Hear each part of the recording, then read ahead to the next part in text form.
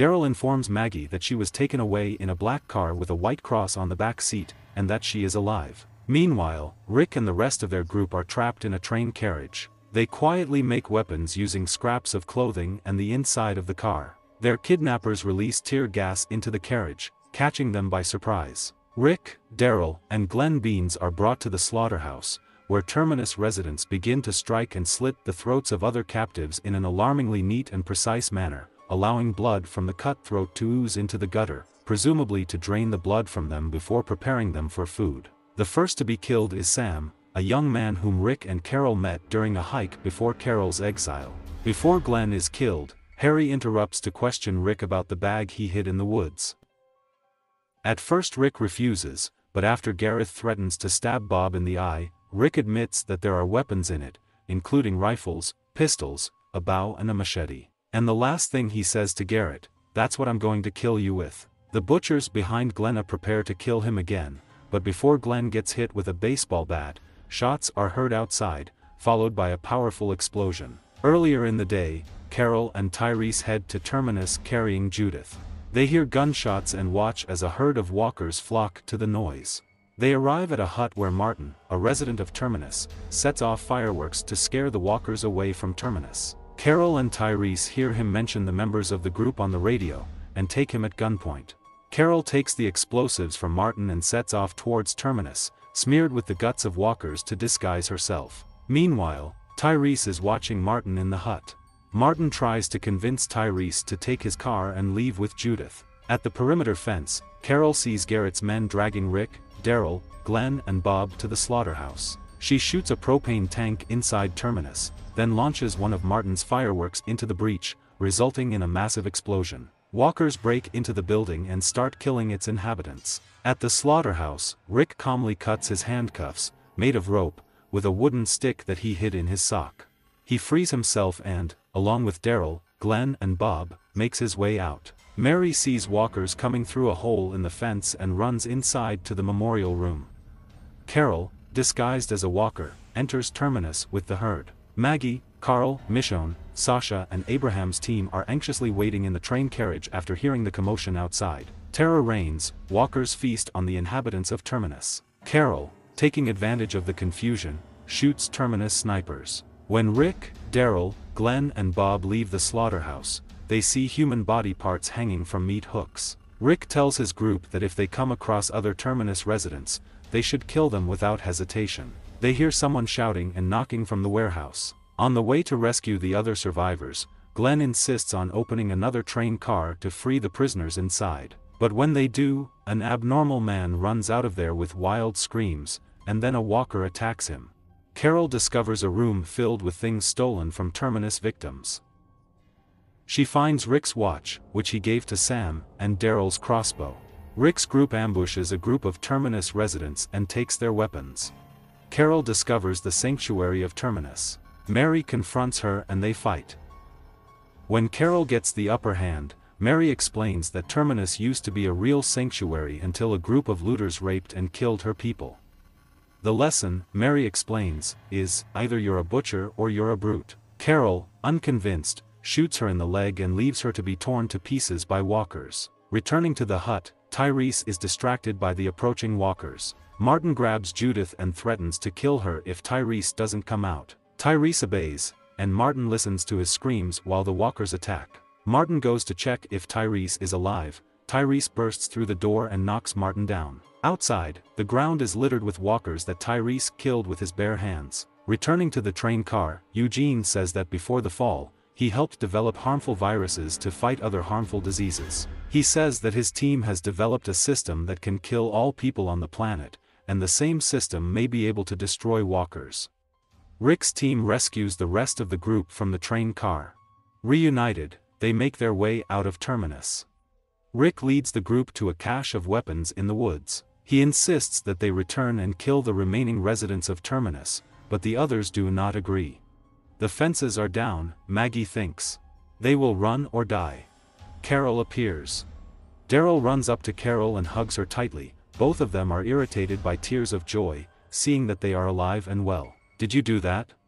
Rick asks, hugging her too and thanking her for saving him. Carol leads everyone to the cabin. where Tyrese Judith is waiting for them. Rick and Carl run there and happily reunite with the baby, and Sasha hugs his brother. While the group is resting, Tyrese tells Carol that he killed Martin. Rick decides that they will get as far away from Terminus as possible. Abraham intends to tell Rick about their mission, but is not going to yet. The group walks along the railway tracks until they come across a Terminus sign. Rick crosses out most of the text and changes it like this: "There is no shelter." A few months after Rick's escape from Terminus, a masked stranger walks along the railroad tracks. He stops to look at the Terminus sign that Rick has changed and hangs his head. The sign is a little more overgrown than when we saw Rick changing it, which suggests that several months have passed. The stranger takes off his mask. It's Morgan. He begins to follow a series of markings on the trees, a circle with the letter A inside, in an unknown direction. It is unknown who exactly left these signs. The group is on the road again and decides to take a break. While Glenn and Maggie exchange tender words, Tara approaches the scream. "You didn't want to be there. That's why I tried to talk to you," Rick tells Tara, remembering how he called Tara before the bloody fight with the governor. He thanks her for saving Glenn and welcomes her to the group and even accepts her offer to clap his fist.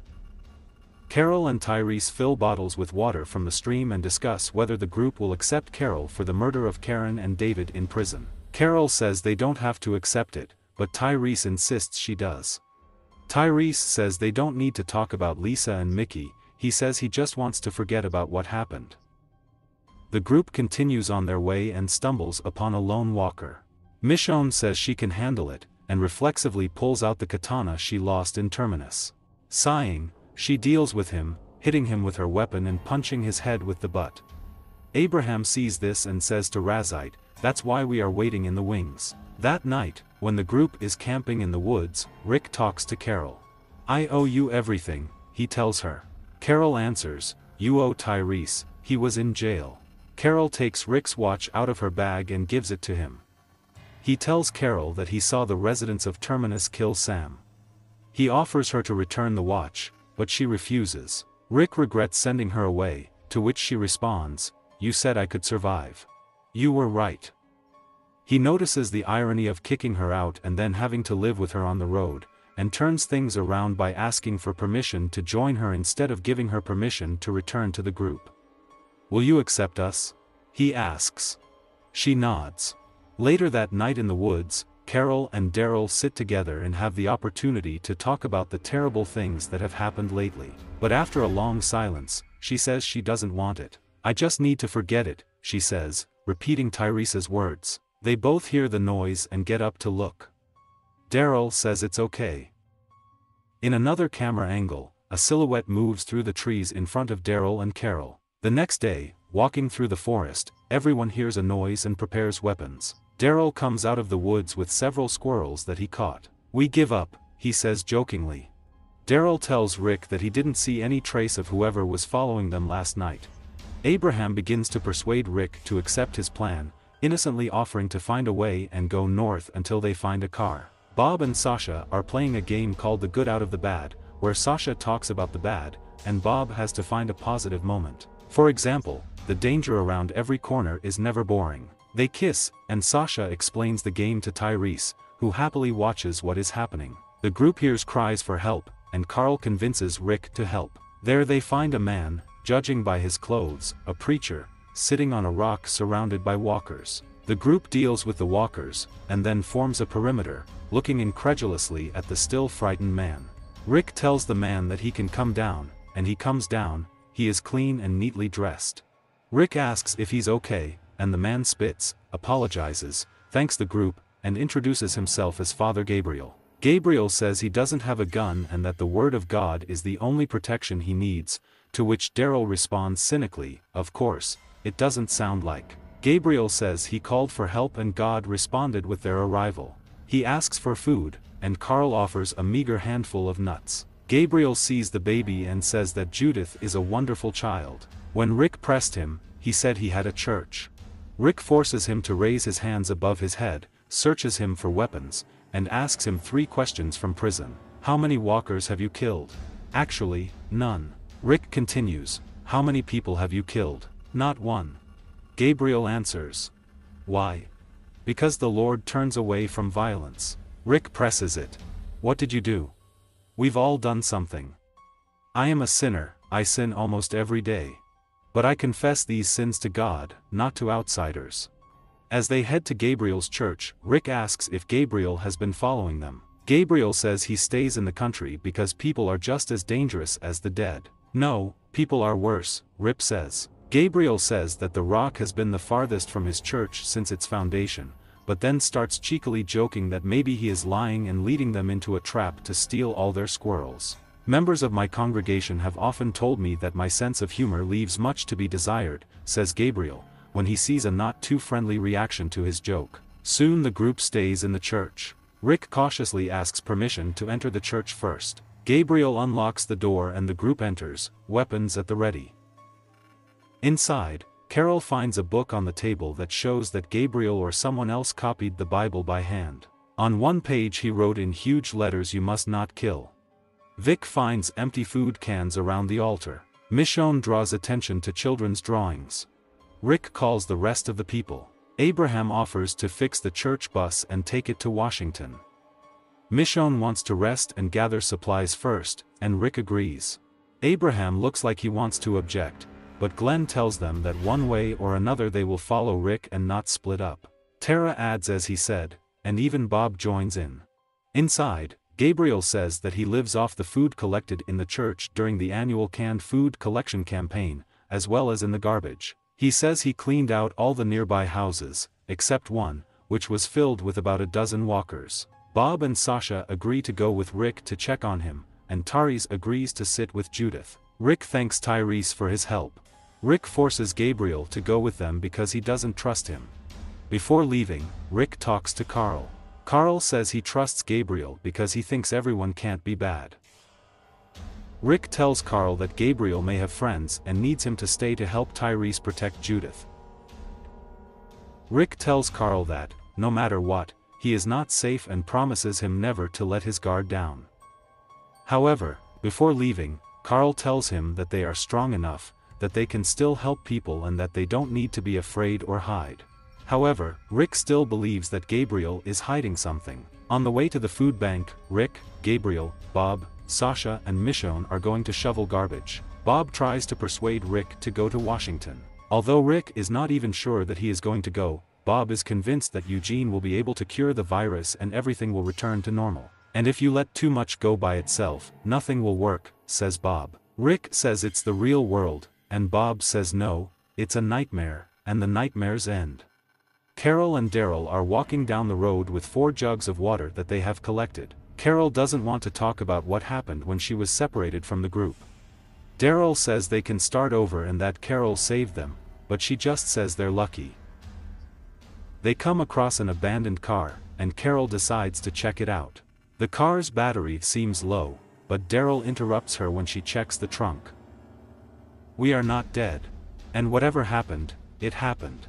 Let's start over," Daryl says.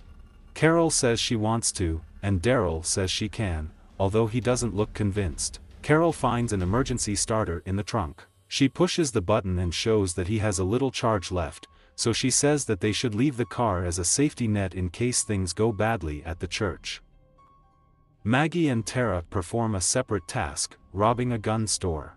The door is knocked out, and they both agree that the chances that there are remnants left are extremely small. There is a noise from inside, and they take out their weapons. Rick's group is staying at what Gabriel says was a food bank that served the entire neighborhood.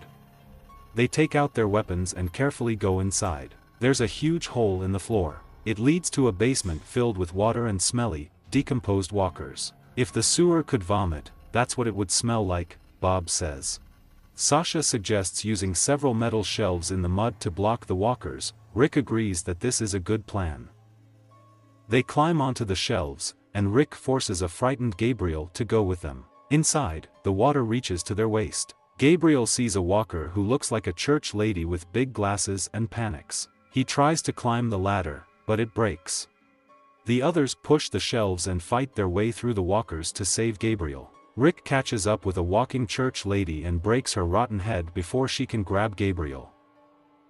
Bob comes up for supplies and confidently says, "I know which way it will break." While he is dragging a crate of supplies, the walker pulls him down into the water. Bob climbs back up, fighting with a walker who looks like he's rotted to the ground. Bob impales him on a pipe, and Sasha smashes his head with a storage container. She walks up to Bob and asks if he's okay, and he replies that he's fine, although he's obviously shaken. The group loads huge carts with lots of food and leaves.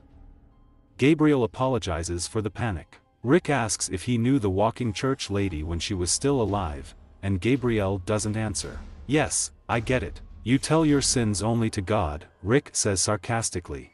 On the way, Rick asks Michonne if she misses her skating. She says it's not hers anyway, she found it at the beginning of the outbreak. She says she felt so good when she killed with it all day, but it wasn't life for her. Michonne says she misses Andre and Herschel, but she doesn't miss what happened before, and that she doesn't miss her skating. Back at the church, Carl shows Rick the deep scratches on the window, indicating that people tried to get into the church. He also discovered that someone had scrawled the words "You will burn for this" on the outer wall of the church. It doesn't mean that Gabriel is definitely a bad guy, but it means something, says Carl. In the evening, the group arranges a fun holiday. Abraham makes a toast. He says that each of the group has earned the title of survivor and makes a toast to the survivors, and everyone raises a toast in return, but he continues, "Is that all you want to be?" He asks and stands for Washington again. He says that just to survive is just to give up. Carol is thinking about running out the door into the car she found at that moment. Abraham says that Eugene will make the dead die, and the living will find this world again, and this is not a bad idea for a little road trip. Eugene says there is an infrastructure in place to withstand pandemics even on such a FUBAR scale, which means food, fuel, shelter, and an end to the walking plague. Looking at Judith, Abraham asks them to save the world for this baby, or for himself, or for those out there. Rick hears Judith cooing and jokes, "She's in business, and if she's in business, then I'm in business, let's do it," and everyone applauds. Bob asks Sasha to kiss him again, and then gets up and leaves, clearly lost in thought. Tara uses this time to tell Maggie that she was in jail with the governor. She says she didn't know who he was or what he could do. Maggie forgives her and says, "Now you're here with us," and hugs her. The face thanks Gabriel for his hospitality and allows them to drink wine for communion. Gabriel drinks it too. He says it's just wine until it's lit up, and there's no one to take communion anyway. Lick tells Gabriel that he knows that he is hiding something. "These people are my family, and if what you're hiding so far does them any harm, I'll kill you," Rick says. Carol runs to the abandoned car. She starts it up, but the noise of the engine attracts a walker, whom she stabs. Daryl comes out of the woods and asks what she's doing. Carol, slightly confused, replies that she doesn't know. He tries to bring her back to the church, and it seems that she is going to go, but at that moment they hear and then see a car speeding past. Daryl runs to the road she drove down to check, and notices that this black car with a distinctive white cross on the back, similar to the one that Beth took. "They took Beth," Daryl says, hastily switching the car's headlights. They both climb into the car and give chase. Bob is outside smiling a happy smile that disappears when he looks at the church. Then he goes into the forest, leans against a tree and cries. Then a robed figure with a hood hits him from behind. There is a symbol on the tree that looks like a horizontal line with a small vertical line descending from the right edge, possibly related to the footprints that Morgan saw. Bob wakes up and sees blurry faces and fire. These are the remaining residents of Terminus. One of them, Martin, is beaten, but not dead, as Tyrese claimed. "The good news is that you're not dead yet," says Gareth. Bob is tied to a post. Gareth says they didn't want to hurt them before, but that's what they have to do. "You and your people have taken our house away from us. In order to survive, we must hunt." In one of the frames, Gabriel looks at a photo of a church lady who was a church organist with him when she was alive. The Terminus people say they hope Bob understands that it's not personal, that even though they put them in this situation, they would do it to anyone. Gareth says that in the end, no matter how much they hate all these vile things, a person should eat. Bob is shown that his left leg is missing, amputated at about the knee. He starts to panic from the shock. Garrett bites off the cooked leg of Bob right in front of his eyes. "If it makes you feel better, you're much tastier than we thought," says Garrett. The Terminants feast on the leg of the bean, which is now being roasted on a spit. While Garrett continues to talk calmly to Bob, while the walkers growl at them from the original school near which they camped, Bob becomes more and more upset. Gareth admits that his group left marks on trees to find their way to Terminus and back. Finally, Bob starts giggling, and then gets annoyed with laughter when Harry tries to reproach him for not listening to him. The other members of the group come up and say that Bob has gone crazy. Bob, however, happily pulls off his shirt, exposing the bite wound on his shoulder, and laughingly explains that he was bitten and therefore he is spoiled meat. When the members of his group react in horror, Burns angrily kicks Bob, knocking him unconscious, explaining at the same time that they will be fine, because they cooked it. Sasha leaves the church in search of Bob, and after killing 2 walkers, Rick and Tyrese join her, who lead her back to the house. Sasha claims that they are being watched by unknown people, and angrily attacks Gabriel, accusing him of involvement in Bob's disappearance. Rick pulls her away from Gabriel and calmly turns to Gabriel himself, demanding to know what Gabriel did in the past so that someone would write "You will burn for this" on the wall of his church. Gabriel, with tears in his eyes, says that at the beginning of the apocalypse, he forbade everyone else to enter the church, allowing them to be killed by walkers. He tearfully declares that Rick's group was sent by God to finally punish him. As Rick listens, a faint whistle sounds outside, and Glenn reports that someone has been left lying in the grass. Rick's group rushes to Bob lying in the grass and begins to carry him into the house while the walkers approach. However, the Terminators open fire on them from the trees, and Rick blindly fires all his bullets into the trees. When he turns to go back inside, he discovers the letter written in blood on the side of the church, a sign that they were prisoners there until Gareth decided to kill them. Inside the church, Bob regains consciousness and reveals that Gareth and 5 other survivors of the Terminus are guilty of having no leg. However, he can only give vague details about their whereabouts. Sasha asks Rosita if they have anything that could ease his pain, but Bob refuses and shows the group his bite. Glenn reminds them that Jim lived 2 days before they left him to die. Gabriel tells them they can put Bob on the couch in his office, and Sasha thanks him. While Sasha is taking care of Bob, Rick asks Gabriel if he recognized the place that Bob described. He doesn't seem to want to answer, but admits that it looks like Bob was held at an elementary school, which is to the south and a short walk from the church. Rick meets with the group to discuss their next steps. Daryl and Carol are still missing, so he suggests they track down Garrett's group. Abraham disagrees, fearing that it would be too difficult to ensure Eugene's safety in such a hostile area. Therefore, he believes that they should leave immediately. Rick and Abraham begin to argue and almost come together in a duel, until Glenn finally persuades Abraham to agree to stay for another half-day. In exchange, Glenn guarantees that he, Maggie and Tara will accompany them to Washington. As the group prepares to leave to confront Garrett, Sasha comforts Bob. While he is sleeping, Tyrese approaches Sasha and asks her not to go with them to meet Garrett. Sasha reminds him of how he felt when Karen was killed, but Tyrese claims that back then he was just blinded by anger and that forgiveness comes only when a person truly faces his demons. Sasha angrily asks if he is asking her to forgive Garrett for everything he has done and points out that they had no choice but to kill him. Tyrese disagrees, saying that while the rest of the group doesn't have a choice, she does. Sasha finally agrees and gives Tyrese his dagger, telling him to stick it in Bob's temple after his death. Under the cover of night, Rick, Michonne, Sasha, Glenn, Maggie, Tara and Abraham leave the church to go to elementary school. When they hide in the forest, Terminants appear, who arrived at the church by another way, and break in. While they search the church, Gareth asks the group to come out, saying that he knows that Rick took some of the group members and most of their weapons to the elementary school.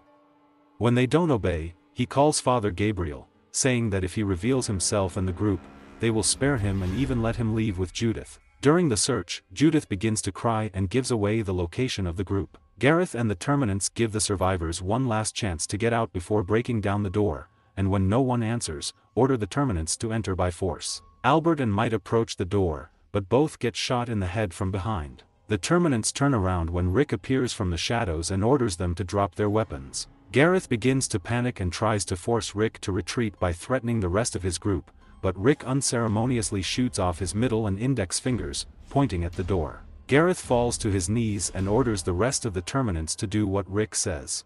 All of them, except Martin, kneels down, who insists that they were not defeated. Abraham comes out of the shadows, presents the rifle to Martin's head and orders him to get down, which Martin does.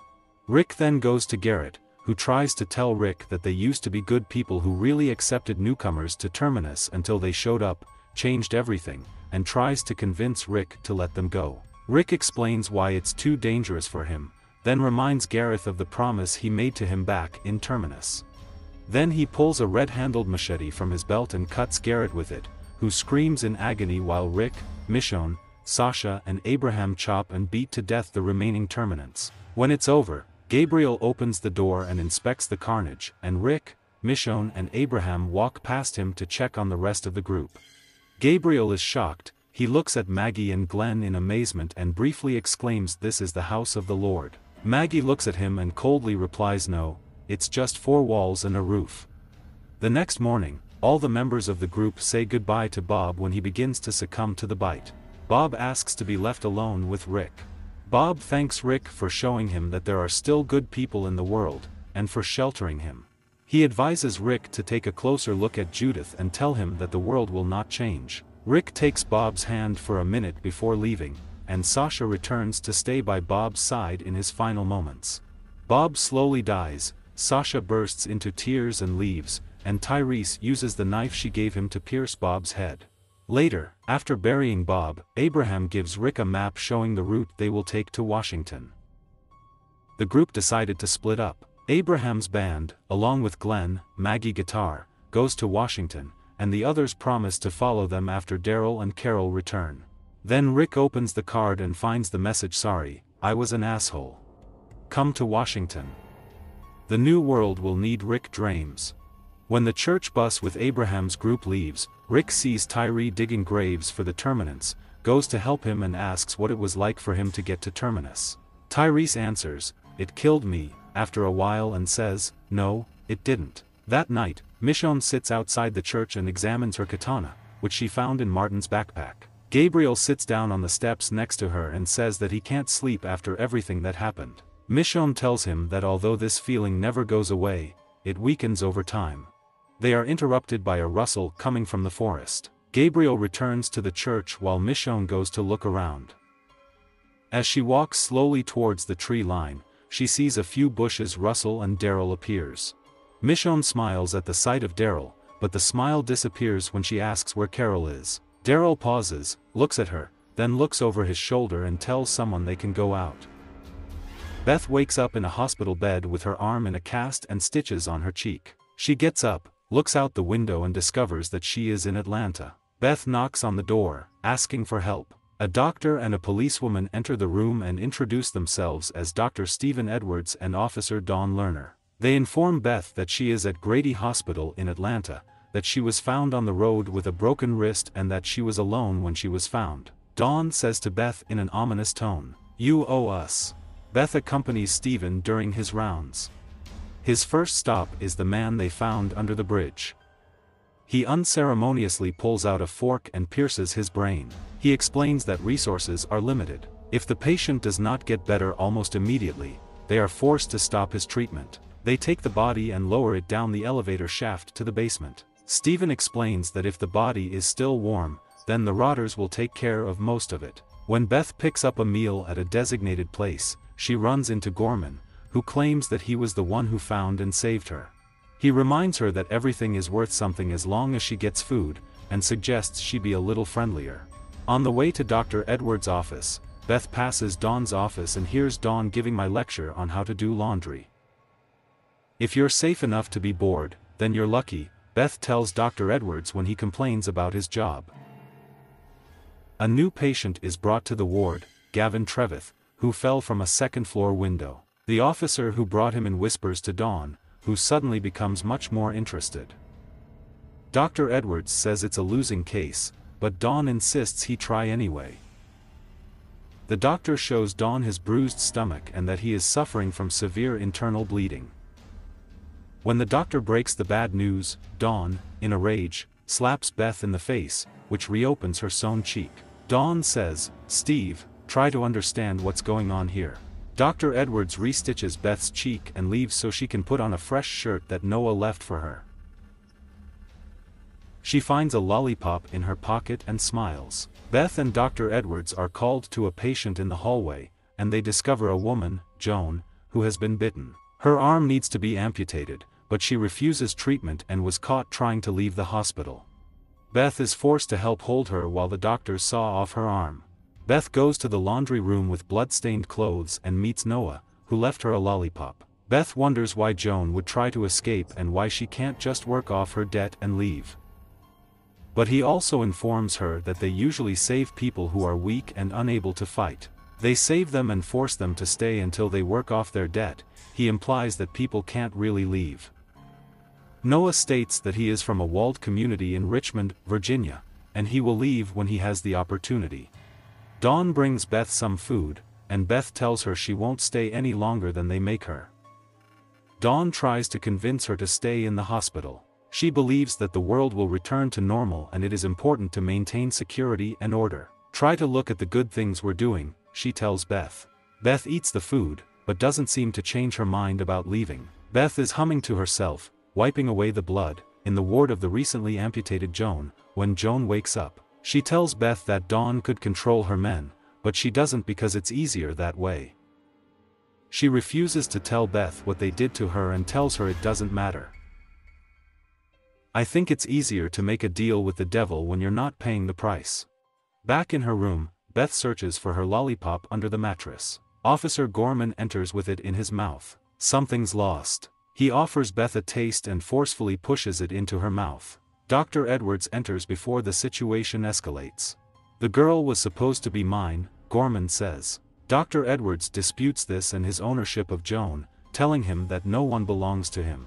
Dawn arrives, and Gorman threatens the doctor, saying that Dawn will not always be in charge. When they all leave, Beth asks the doctor why he's staying. In response, he leads her to the first floor. He taps the metal shutters with his pipe. The walkers attack immediately. He explains that with this state of the city, it will be almost impossible to leave. They go up to the roof and Edwards tells her how it all started.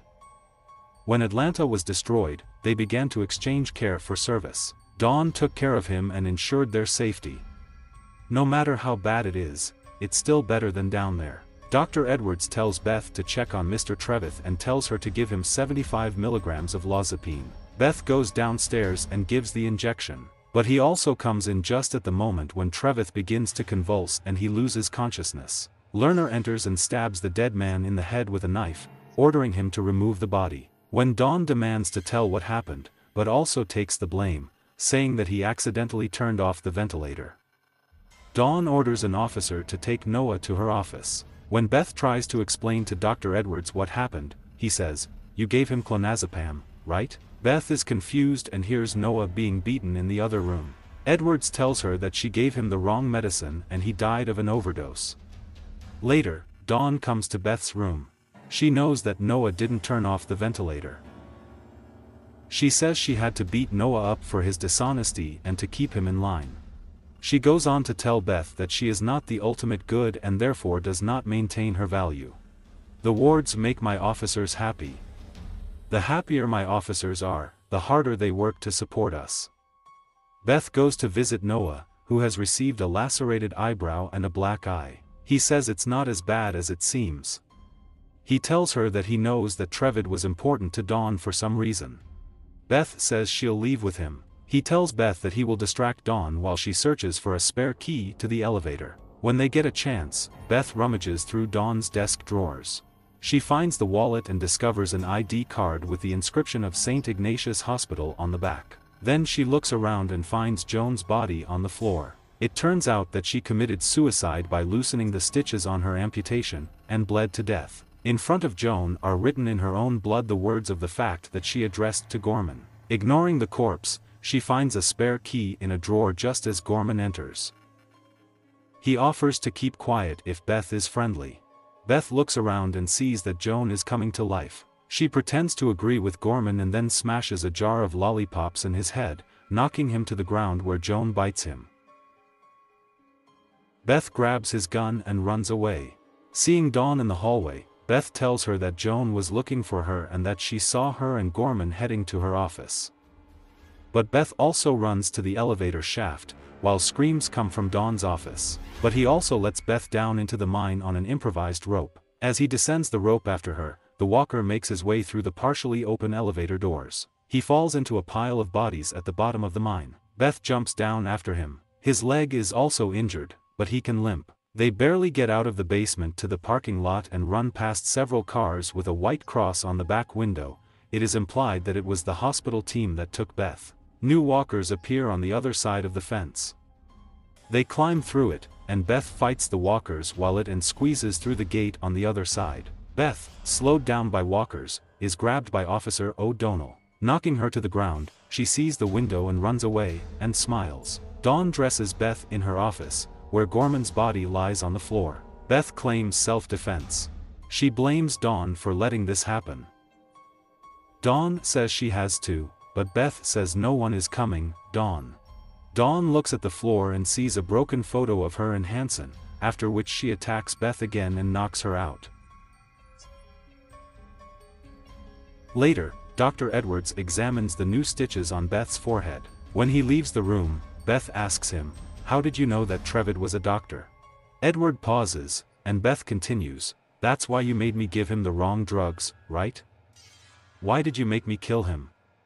Because if he had survived, there would have been another doctor, and Dolan wouldn't have needed you." Dr. Edwards admits that Trey Weed was a doctor at St. Ignatius Hospital. He says they would have kicked him out or killed him. He claims that when Christ was arrested, Peter denied that he was one of his disciples. He had no choice, they would have crucified him. He leaves the room. Beth picks up a pair of scissors and follows him, very angry, down the hallway. She clearly intends to harm him. She only stops when she sees Carol unconscious and on a stretcher. Abraham is riding along the road in a church bus. Rosita teases Abraham about having long hair. Abraham relaxes and jokes, and says he is thinking of becoming a plumber. He goes on to say that the successful completion of his mission is just around the corner. Rosita says she will cut Abraham's hair later that evening. Tara tells Eugene that his hair has become too long in the back and offers him a haircut. Tara asks Eugene what happened and he says he thinks about what that preacher did. Maggie tells Glenn that maybe Daryl and Carol are back and the others are walking behind. She turns around and asks Eugene how long it will take him to do it. Eugene replies that it depends on the density of infected around facilities around the world. Glenn asks Eugene why the hair. Eugene replies that because he likes them, and adds that no one will pick up scissors or wire cutters in the near future. Eugene says that the smartest person he has ever known, his former boss Brooks Alice, director of the Human Genome Project, loved his hair. When the bus passes by a group of walkers, a tire suddenly bursts. Abraham loses control, the bus swerves, crashes into another car and rolls over on its side. Walkers begin to approach the stationary bus. In a flashback, someone beats an unknown person to death with a tin can. The camera turns, and Abraham is seen striking. Abraham gets up and steps on the throat of the beaten man, killing him. The camera turns again and shows that they are in a grocery store, and several more bodies are lying on the floor. Abraham turns around and calls Helen's name. Returning to the overturned bus, Abraham calls Eugene while everyone on the bus begins to recover from the accident. As the engine burns, Abraham, Glenn, Maggie and Rosita get out through the back door of the bus to fend off the walkers. Tara stays on the bus to protect Eugene. When a walker tries to get inside through the bus window, Tara stabs him and tells Eugene that it's time to be brave. Tara gives Eugene a knife and they both leave the bus. At first, Eugene just stands around in horror. However, when he sees a walker approaching Tara from behind, he rushes to him and stabs him, saving her. After all the walkers have been dispersed, Abraham yells orders to check Eugene if he is injured. Eugene says he's fine, but notices blood on Abraham's hand and asks if it's his blood. Abraham replies that yes, and that his cut has just reopened. Before they can get on the bus to pick up their supplies, the bus bursts into flames. Eugene suggests they return to the church, but Abraham insists that they should continue the mission. Abraham says that if they retreat, it will mean that they have lost.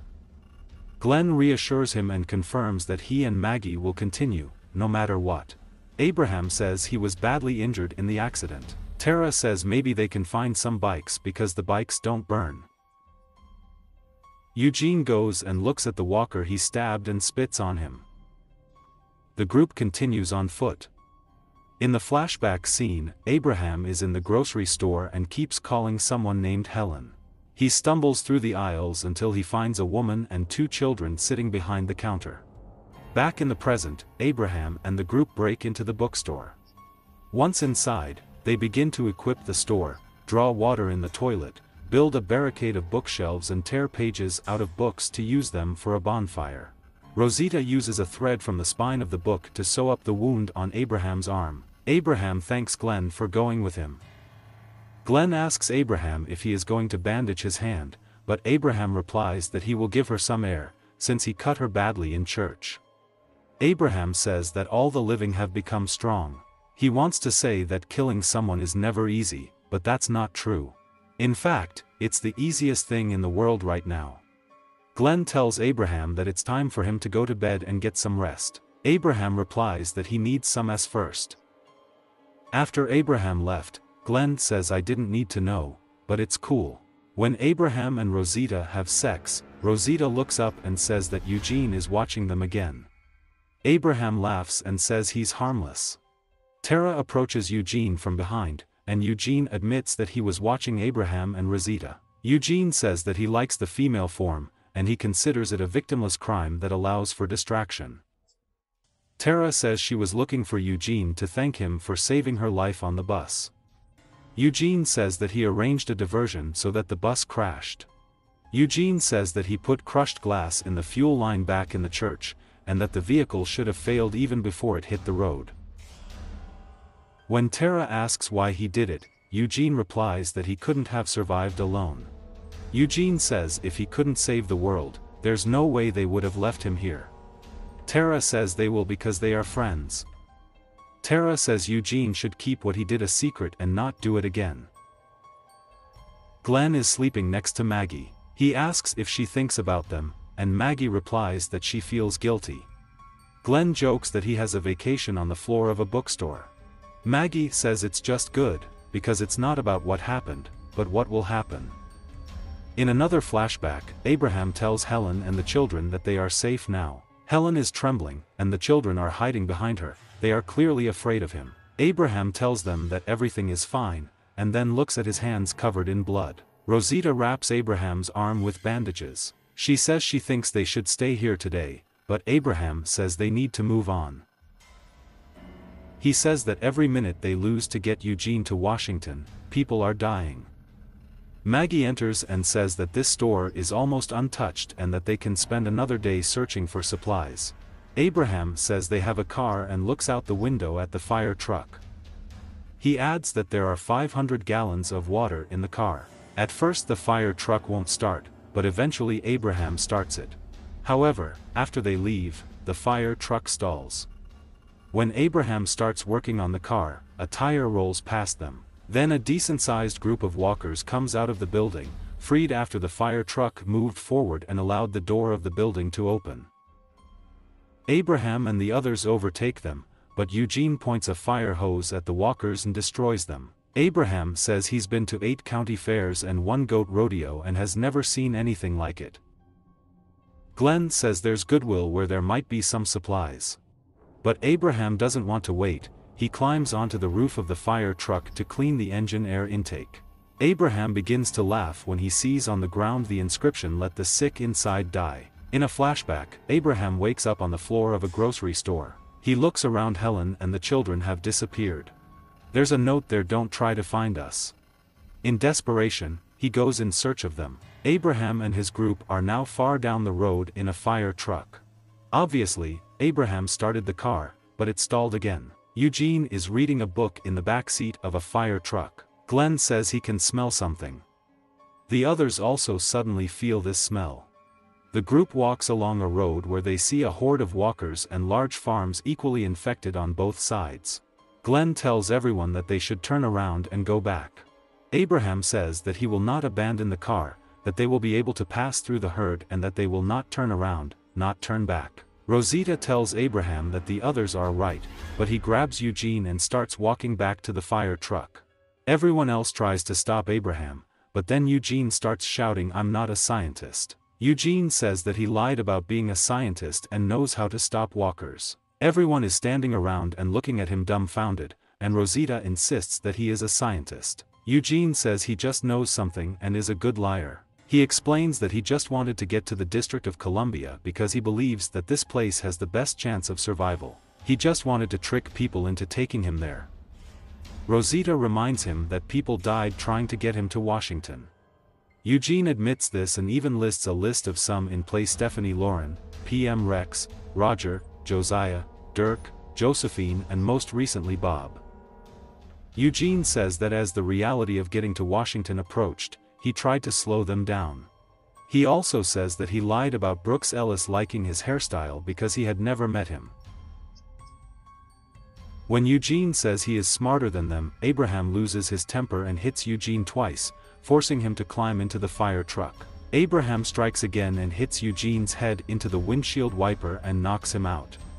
When Abraham lunges at Eugene again, Rosita stands in front of him and puts her hand on the gun. Maggie turns Eugene over and, together with Glenn and Rosita, tries to bring him to his senses. Abraham walks away and falls to his knees on the roadway with tears in his eyes. In the flashback, Abraham looks at the bodies, Helen, and the children. He is about to commit suicide by shooting himself when he hears someone screaming for help. It's Eugene being chased by 3 walkers. Abraham kills the walkers and then starts to leave. Eugene calls him to stop, saying he can't leave. Abraham asks why, and Eugene says he has a very important mission, giving him a new reason to live. The episode begins with a flashback of Carol leaving Rick in a station wagon right after she was kicked out of the band. Carol parks on the side of the road and sobs, clinging to the steering wheel. A walker approaches and starts beating on the window. She shouts at him to leave and drives away. Carol stops in front of a building that used to house a law firm.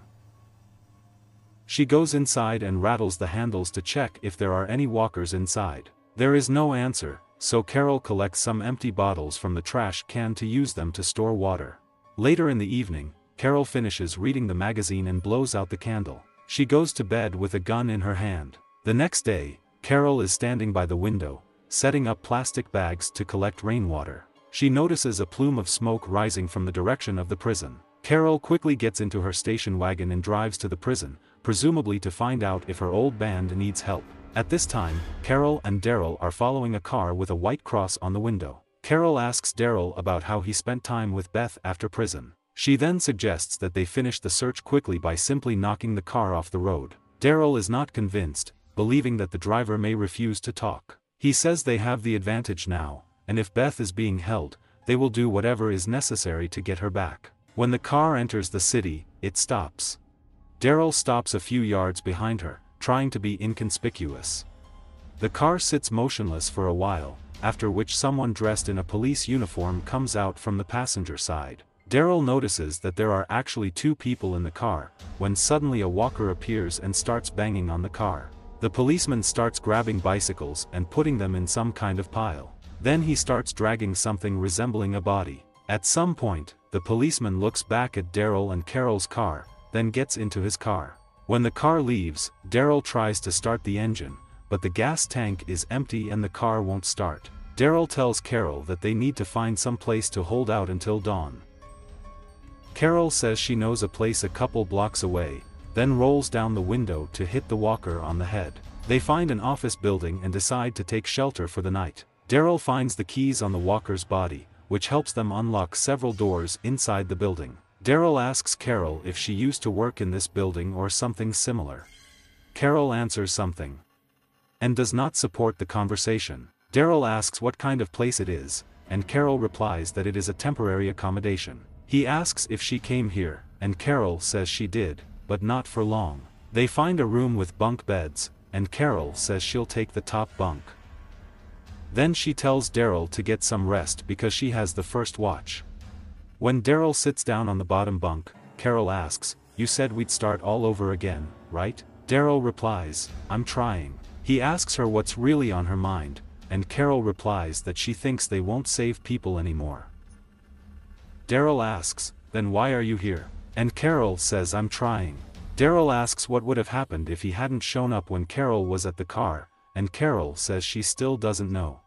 She lies down next to Daryl on the lower bunk. Suddenly they hear a sound and Daryl grabs his crossbow. They both walk down a long corridor and sees a pair of child walkers and a female walker scratching with their claws on the other side of a glass door. Carol starts to enter the room with a knife, but Daryl tells her that this is not necessary. When Carol wakes up the next morning, smoke is rising outside. Daryl lit a fire. He carries the bodies of the children of the walkers in sheets and puts them in the fire. Carol goes outside and thanks Daryl. In the flashback, Carol digs a grave, and Iris carries the bodies of Lizzie and Mickey. Carol looks up and sees clouds of smoke in the distance. In the present, Daryl and Carol are packing up to go outside. Daryl says that they need to climb a tall building and look around for someone who has Beth. They go outside and stay close to the walls of the building. Daryl looks around the corner and sees several walkers on the roadway. He sees a bridge crossing connecting the two buildings and tells Carol that they can go up there. Daryl takes a notebook out of his backpack and sets it on fire. He throws it to distract the walkers. Then Daryl and Carol run past the walkers. They cross the covered parking lot and enter the building through the door. When the door closes behind Carol, the outline of a man watching her is visible between the cars. When Daryl and Carol try to cross the bridge between the buildings, they discover several walkers in sleeping bags and tents. Daryl shoots arrows at walkers in sleeping bags and stabs them, and they carefully bypass the walkers locked in tents. The camera focuses on the window behind the bridge, and in it you can see the outline of a man, the same one who watched them from the garage. Daryl and Carol climb through the hole in the door, which is chained. Daryl and Carol make their way into a room that looks like a supervisor's office. Carol looks out the window at the burned and destroyed city below. Carol says Daryl still hasn't asked her what happened after she met Tyrese and the girls. Daryl says he knows what happened, that they're not here, but Carol says it was even worse. Daryl says the reason he says they have to start over is because they have to do it. To hell with what happened, Daryl says. Carol agrees. Daryl notices something outside. He looks through the scope of Carol's rifle. He shows Carol the van wrecked on the bridge.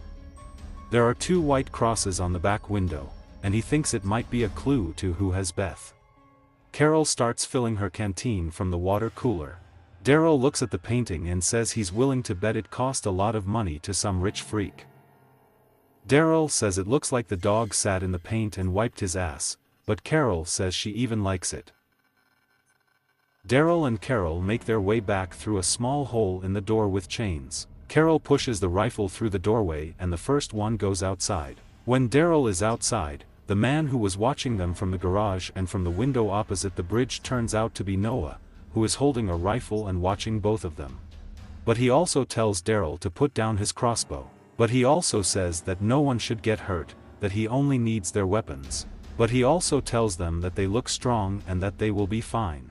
Then he cuts the tents and lets the walkers out, after which he runs away. Daryl stabs one of the walkers, and Carol pulls out a gun and shoots.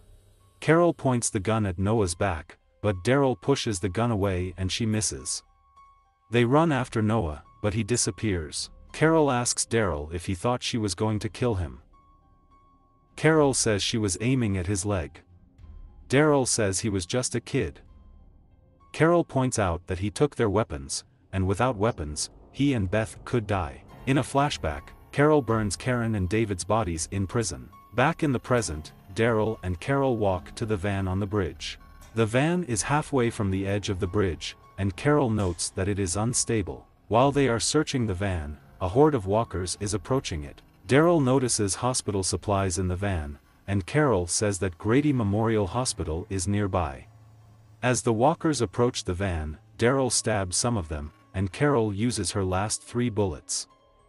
However, they are overtaken by walkers, and they have to climb back into the van to escape. As they climb into the front of the van, Daryl tells Carol to buckle up as walkers push the van off the bridge.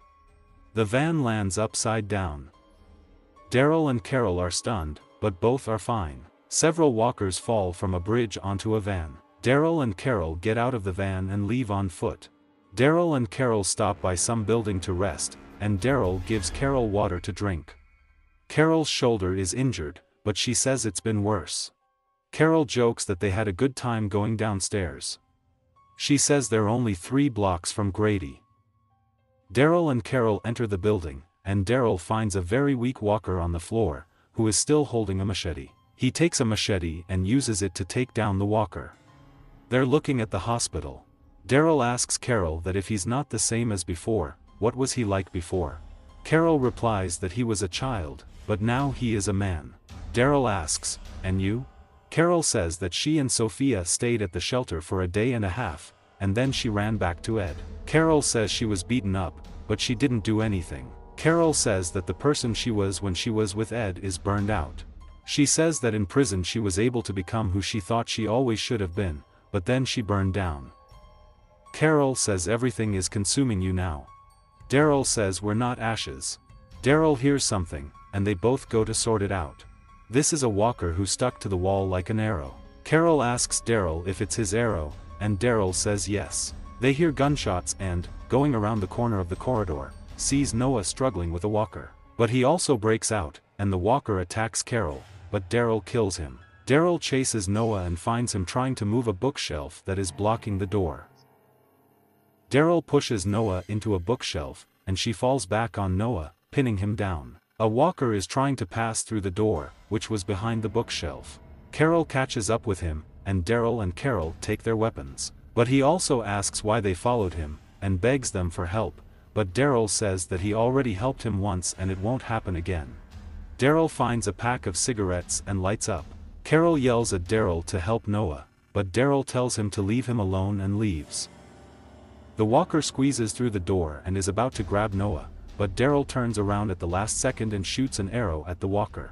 In the flashback, Carol is in the woods after an attack on Terminus. She falls to her knees and begins to wipe off the blood and guts of the walkers with which she smeared herself in order to get past the walkers and get inside. She picks up her weapon and starts walking, while smoke from Terminus billows in the background. Daryl and Carol pull Noah away from the bookshelves, but he also goes to the window and warns them that they, the people from the hospital, are coming now, because they probably heard the shot. Daryl asks him if he has seen a blonde girl in the hospital, and the other answers, "Beth, do you know her?"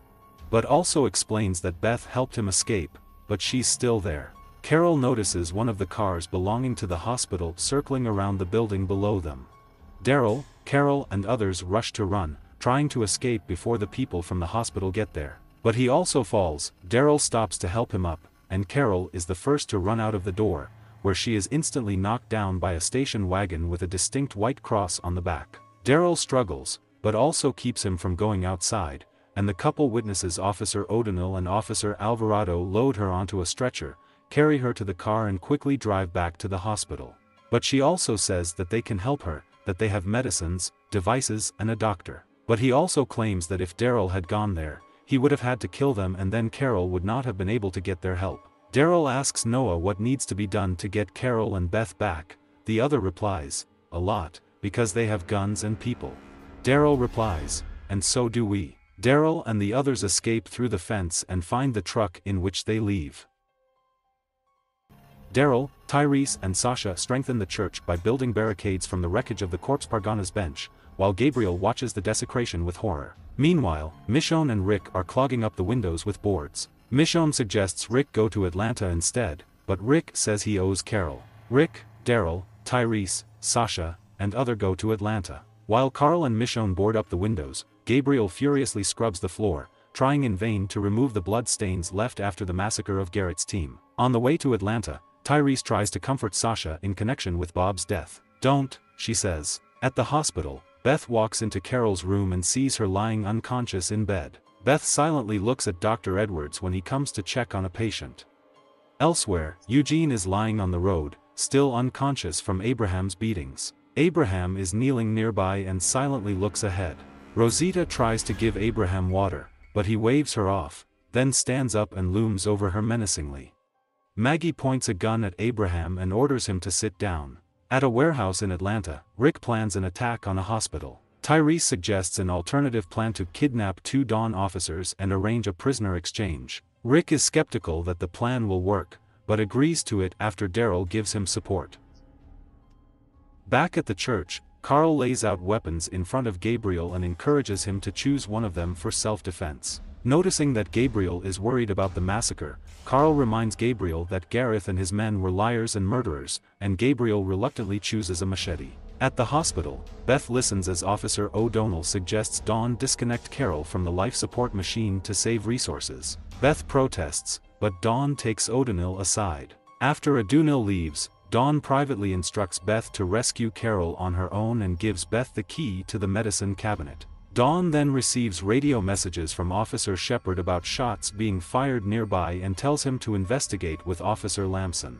Back on the road, Maggie stays with Eugene and Abraham while the rest of the group goes to replenish water supplies in a nearby stream. On the way, Tara defends Eugene for being weak and defenseless. He had one skill that helped him survive, she argues. Should we really be mad at him for taking advantage of him? Near the truck, Maggie builds an awning over Eugene to shelter him from the sun. She then rushes to Abraham, who is still kneeling in a catatonic pose. Come to terms with yourself, she says. You're not the only one who lost something today. At the hospital, Beth visits Dr. Edwards and asks him what medication he would inject Carol with. He advises 5 milligrams of epinephrine. After discovering that the water in the stream is polluted, Rosita creates a water filter using a technique she learned from Eugene. To everyone's surprise, Glenna discovers fish in the stream. Meanwhile, Shepard and Lamson investigate the shots and find No and in the alley. When they grab him, Rick's group ambushes them and holds them at gunpoint. But a hospital car arrives at the scene with another officer, Licari, and rescues Shepard and Lamson. Rick's group opens fire and pursues the officers, eventually catching all 3. Rick's group brings the captured officers to the warehouse. Shepard explains that their hostage plan won't work because Dawn doesn't consider them valuable because of their plot to overthrow her. Lamson, however, assures Rick that the deal will work if they talk to Dawn properly. Let me help you, he offers, declaring his kinship with Dawn. At the creek, Glenn, Rosita and Tara kill walkers, and make a fishing net out of their clothes. After successfully catching a fish, Glenn tells Rosita that wherever their group is, they will need her skills, and asks if she agrees. I'm in, she says. At the church, Michonne checks on Gabriel in the abbess room. He pretends to be tired and leaves. Left alone, he resumes his work, knocking down the floorboards with a machete, wanting to secretly leave the church. At the hospital, Beth asks an assistant to distract attention while she steals epinephrine from the medicine cabinet and injects it to Carol. Returning to the church, Gabriel escapes by going down under the floor. Getting out, he accidentally steps on a nail, but then, saving steps, goes into the forest. At the warehouse, Lamson advises Rick to negotiate with Dawn. He explains that Dawn won't agree to the hostage deal at first, but then she will eventually agree. The Face thanks Lamson and offers him water. Gabriel limps through the woods and is attacked by a walker. He knocks him down and picks up a stone to kill him, but then notices a crucifix around his neck. With tears in his eyes, he lowers the stone and hobbles away. While Sasha is guarding Lamson, he says that he saw a former colleague who turned into a walker melt into the asphalt on the street. Sympathizing, Sasha offers to shoot the walker to put an end to his suffering. On the road, Eugene finally wakes up, and Maggie hurries to him. Glenn, Tara and Rosita return with fresh fish and water. Tara finds Yo-Yo. Back at the warehouse, Lamson directs Sasha to the window and tells her where to point the gun. While she is looking through the scope, Lamson hits Sasha's head against the window. When Sasha is lying on the ground, bleeding and unconscious, Lamson runs away. Rick runs, and Bob tries to free himself from the handcuffs. Rick jumps into a police car and quickly catches up with him. He gets into the car and warns Bob to stop. Bob ignores the warning and Rick hits him with the car. Bob says his back is broken and begs to go back to the hospital. Rick refuses, to which he replies that the group is doomed and they will die trying to take over the hospital. Rick shoots him in the head and tells him to shut up. At the school where the Terminus residence camp used to be located, walkers gather at the door while Father Gabriel inspects the scene. He finds photographs, a Bible with Mary's name on the inside cover, and finally the remains of Bob's leg in the barbecue pit. He angrily overturns the pit and cries. While he is doing this, the walkers are released and chase him. He heads into the forest, where he leans against the tree on which the incision was made. He continues walking towards the church and briefly stops in front of a familiar place where his parishioners were trying to get inside when they were surrounded by walkers. Gabriel calls Carl and Michonne to let him in, as the walkers begin to push against the barriers set up by the survivors. Michonne has to chop down the wooden board that closes the door, but she manages to open it just in time. A small horde of walkers makes their way inside, and Carl Ridiculous begins to destroy them. However, they are quickly overtaken, and they retreat to the church office. Gabriel directs Carl, who is carrying Judith, to the hole in the floor that he used to escape, followed by Michonne and Gabriel himself. Outside, they deal with walkers, and then board up a church with zombies locked inside. Rick returns to the old building and tells the group that he had to kill Bob. The other two officers explain that if Dawn finds out how he was killed, she will take it personally. So they agree to tell Dawn that Bob was taken by walkers. This will allow Rick to get inside with minimal violence. Back at the hospital, Dawn continues to try to contact her officers by radio. Beth asks her if anything is wrong, and they chat a little while Beth cleans Dawn's office. In the office, she finds a picture of Dawn with Captain Hansen, the officer who used to be in charge. Dawn says that he was her mentor and friend, and that she misses him. Beth asks what happened, and Dawn tells her that he has lost sight of the risk-benefit ratio of the operation and the officers below him have stopped supporting him. In the church, Carl and Michonne sit with Gabriel and Judith and wait. Gabriel admits that he went to school to make sure they were telling him the truth. Walkers begin to enter through the boarded-up doors, but before they can do so, Abraham's group appears in a fire truck and drives right into the doors. Maggie informs them that Eugene lied about Washington. Then Michonne informs Maggie that Beth is alive, she is being held at the Grade Memorial. The group collectively decides to go after her. At the hospital, O'Donnell begins to scold Percy for not sewing up the hole on his sleeve properly. Beth looks at it. Oh, Donnell asks if she knows how to sew, but Dawn calls her off. Beth sits on the edge of the elevator shaft and looks down. Dawn arrives and they begin to discuss the situation. Beth expresses disappointment that Dawn insists it won't always be like this and tells her that the world won't magically get better. In the course of it, Donnell finds them talking. He says it's time to change something, that either Dawn admits the situation to the rest of the officers, or he will do it. She points a gun at him and they fight. He chases her, knocks her gun down the elevator shaft, and they fight. He begins to get the better of her, and Beth comes to the rescue.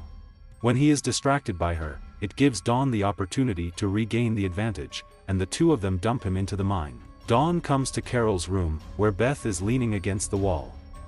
Dawn tells her it's okay to cry, and Beth replies that she's not crying anymore. Dawn drinks and Beth tells her that she didn't cover for Beth to protect her, she did it to protect herself. Beth tells her that she's going to leave as an other, but Dawn says she won't come back, they always come back, and that she knows Beth knows Carol, and that they both have to stay. She tells Beth that the two dirty cops she had a hand in killing were bad people, and the world lost nothing when they died. Sasha has a sniper rifle on the roof next to the hospital. Tyrese doesn't want her to blame herself for Bob's betrayal and death. He tells Sasha a story about how he pretended that he wanted to kill Martin, but could not, and then he appeared in the church. In the end Sasha killed him. He tells Sasha that maybe the world hasn't changed them and that's a good thing. She replies that it's good that Tyrese has stayed the same, but she can't be like that anymore. Later, Daryl joins her on the roof. Rick is on the street below and approaches the police car with his hands up. He calls them by name and introduces himself. He says he has come to make an offer. He is told to lay down his weapons, and he does so, but the snipers point their sights at the police officers' heads. The officers approach Rick, and he offers an even exchange, 2 people for 2 people. When the officers ask where Rick's men are, Sasha destroys the walker with 1 shot from a sniper rifle. Rick says they're close, and that he'll wait until they get in touch on the radio. Back at the hospital, Beth changes into her usual clothes, hiding the scissors in her wrist. Carol has already woken up, and Beth takes her out into the corridor, where all Dawn's officers are standing, followed by Dr. Edwards. Rick and his group are taken out into the corridor, and everyone collectively holsters their weapons. 2 policemen, as promised, lie about Lamson's death. They change Lakari to Carol, and then Shepard to Beth. When the group is about to leave, Dawn decides to change the deal and demands that Noah stay too. She says the officers died trying to save him. When Rick starts to object, but also voluntarily agrees to stay, Beth goes to hug him goodbye, and when Dawn tells him "I knew you'd be back." Beth, concerned about this statement, approaches Dawn and says "Now I understand," after which she stabs her with scissors, but this leads to Dawn instinctively shooting Beth in the head, killing her. Daryl, ignoring Dawn's shock and her plea for mercy, shoots Dawn in the head in response, killing her. The officers and Rick's group pull out guns and point them at each other, but Shepard orders the cops to retreat, ending the standoff. Rick's group is devastated and cries at the sight of Beth's body lying on the ground next to Dawn's body. Shepard, supported by Edwards, offers Rick and the group to stay in the hospital, but Rick refuses, offering instead to take everyone from the hospital who wants to leave, but also decides to leave the hospital with Rick's group. When the group leaves the hospital, Rick shakes his head in Glenn's direction, trying to show what happened. Daryl carries Beth's body out of the building, Maggie sees it and falls to the ground, crying tears, and Glenn comforts her, also crying. The whole group stands in silence and sorrow. Morgan finds his way out of the woods and stands where Gabriel used to stand in front of the school. He stops over a walker who is lying on the ground, and relieves him of his suffering, and goes on to the church. There he sets up an altar and sits down to pray. After that, he looks around at the carnage and laughs until he finds Abraham's note for Rick on a map of Washington, D.C. 17 days have passed since Beth's death. Maggie and others are still coping with Beth's unexpected death. After leaving the hospital, Rick, Glenn, Daryl, Tyrese and Sasha go to get supplies. Rick checks the truck and takes it for a trip to Virginia. Places of significance to Tyrese flash by several times: a small house referring to a hut in a grove, a prison, and Woodbury. Several photos of Noah and his twin brothers are also shown. When night falls, but also tells Rick to have to go with him from the hospital to accompany him to the community where his family lives. Rick asks where it is. The other one tells him it's not far from Richmond, Virginia. Even though it's far away, Rick decides to tell the rest of the group that the place Noah mentioned will be their next destination. This place was guarded when it left it, surrounded by a wall, and was home to 20 people. It's a long journey, but if everything works out, then it's the last one we have to make, says Rick. Glenn asks, what if he's gone? Rick says that they will continue on their way, but then Michonne compliments him, who says, then we will find a new place. Rick, Michonne, Glenn, Tyrese, Otho go to where Noah lived. Rick radioed Carol to tell her they were almost there. Carol tells Rick that if they don't come back, the others will come looking. But Tyrese also talks about their families. Tyrese mentions her father and Sasha, and it says that it hopes to see its own in the community, and Tyrese replies that he hopes so too. They park about 2 miles out of town near a bullet-riddled station wagon that crashed into a covered pickup truck. They cautiously drive up to Sherwood States. Rick is afraid of snipers, but calms him down. When the gate comes into view, but also rushes to them and tries to open them, but they are locked. They hear some sounds from inside, and Glenn climbs the wall to look inside, but they see that the settlement has been destroyed. But he also panics and climbs over the wall to see the destruction. But he breaks down in tears, and Rick and the others follow him. Tyrese comforts him, saying that everything will be fine, that he is with them now. Rick intervenes and tells Noah that he is truly sorry for what happened. Rick radioed Carol and informed her that the place had disappeared. Rick, Michonne and Glenn go to see what they can find. Rick and Glenn discuss the events at the hospital and their shared desire to kill Dawn, despite the random nature of Beth's death. Glenn confesses to Rick that, given everything they've been through, if he had the chance to do it all over again, he wouldn't stop to try to save a man locked in a storage container in Terminus and would kill Dawn without hesitation. Meanwhile, Noah is still grieving, and Iris stays with him and tells her own story of loss, but comes to the conclusion that if not for his persistence, Judith would not be alive today. He tells Noah that it's not over yet. Then Noah gets up and sees his old house from afar. He runs towards him, and Iris chases after him. Upon entering the house, they find Noah's mother dead in the living room, her head smashed by some blunt object, but also falls on her side and asks for forgiveness. From Iris goes in search of the sound he heard from the bedroom. In the bedroom, he is distracted by the photos of Noah's brothers on the wall and is suddenly bitten by a walker. But he also rushes into the room and kills the walker, after which he convulsively tells Tyrese that he will go after the others. Tyrese starts hallucinating. He sees Martin from Terminus, who taunts him that he is dying and that he didn't kill him when he had the chance in the hut. He says that if he did, Bob might be alive today, Beth might be alive. Bob then appears and reminds Tyrese that he was bitten at the food bank. A voice is heard on the radio announcing terrible news. The governor appears and reminds Tyrese how he said he would do everything he could to make a living when he first arrived in Woodbury. Then Mika and Lisa appear to console Tyrese, but the governor refutes their words. Tyrese emerges from a hallucination when the figure he saw as the governor turns into a walker who starts attacking him. Tyrese quickly puts him down, but he manages to bite his hand and falls to the floor. In the backyard of the community, near a destroyed wall surrounded by severed legs and arms, Michonne expresses her idea to stay in a neighboring settlement, but Rick is against it. She argues that they should go to Washington, D.C., where they might have a chance.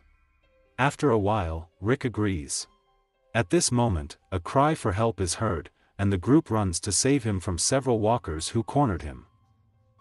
He reports that Tyrese has been bitten, and they set off in the direction of his house. Beth appears in the house as part of Tyrese's hallucination, playing guitar and singing, while Mika and Lizzie sit in front of her. Beth tells Tyrese that everything is fine and that he needs to know it now. The governor scolds him for letting Carol live after what she did to the woman he loved. He points at the governor and declares that he is dead, that everything in him is dead, and that he has forgiven Carol because this is not the end. Micah and Lizzie take Tyrese's hand before it turns out that it's Rick holding his bloody hand so that Michonne amputates it to stop the spread of infection. The group drags Tyrese out of the house to the front gate. They break the locks and open the doors. Walkers rush in. They quickly deal with them and carry Tyrese all the way to the car. As they run, Tyrese has flashbacks of the horrors he saw. Sasha kills Martin, and Carol shoots Lisa. Tyrese weakens by the time they get to the car, and Rick radioed Carol that she needs to cauterize her hand to stop the bleeding. After a slight hitch due to the fact that the car got stuck in the mud and then crashed into a covered pickup truck, they manage to hit the road. Tyrese is having another hallucination. Beth drives the car, Bob sits in the passenger seat, and Mika and Lizzie sit next to him and comfort him. Tyrese takes one last look at them all, looks out of the car window and dies peacefully, admiring the sunset. Realizing that he has passed away, they stop and pull him out of the car onto the road, and Michonne lays him on the ground while the others are in confusion. Gabriel reads lines from the Bible, and the others stand over the place of his burial. Daryl looks extremely saddened, and Sasha is visually shocked by the death of his brother, and Rick, furious that he has lost another friend, the very man who saved his daughter. Maggie is sitting in the woods crying, obviously because of Beth. The walker slowly makes his way to her through the bushes and comes dangerously close, but gets stuck between two trees. Maggie quickly deals with him with her knife. Meanwhile, Daryl digs up a worm and eats it, implying that the group is on their way without supplies. Sasha walks along a dried-up stream in search of water. She notices a few dead frogs, which indicates that there is not enough water. The three of them return to the others who are waiting on the road. Maggie notes that it is unlikely that the rest of the band members were more lucky. They have gone a day and a half without food and water, and the whole group is weak and exhausted. How long do we have left? Maggie asks out loud. 60 miles, Sasha answers stupidly, referring to the distance to Washington. That's not what I was talking about, Maggie says grimly. After driving a little more, the group's car runs out of fuel. They leave her on the road and continue on foot. Eventually they overtake a small pack of walkers who follow them from a distance. Rick tells Daryl that he thinks they should try to find a position on high ground before dealing with the walkers. Carl gives Maggie a music box as a reminder of Beth. Gabriel's father offers Maggie his consolations, but she rejects them and says that he did not know Herschel or Beth, so he cannot understand her pain. She then reminds Gabriel of his own sins, especially when he saved himself at the expense of his parishioners. The group continues to move along the road, hungry and dehydrated. Sasha, still angry at the loss of his brother Tyrese, wants to fight the walkers. Michonne disagrees, warning Sasha that she shouldn't let her anger get the better of her, as Tyrese did after Karen's death. Sasha angrily objects that she and Tyrese are not alike. Daryl and Carol separate from the group in search of food and water. Carol says that Beth saved her life in Atlanta, as well as Daryl's life, and gives Daryl Beth's knife. Eventually, they reach an overpass with a steep ravine on either side. Rick, along with Glenn, Maggie, Michonne, Sasha and Abraham, tries to destroy a group of walkers by luring them on both sides of the road, and then pushing them into a ravine. However, Sasha starts stabbing walkers with his knife,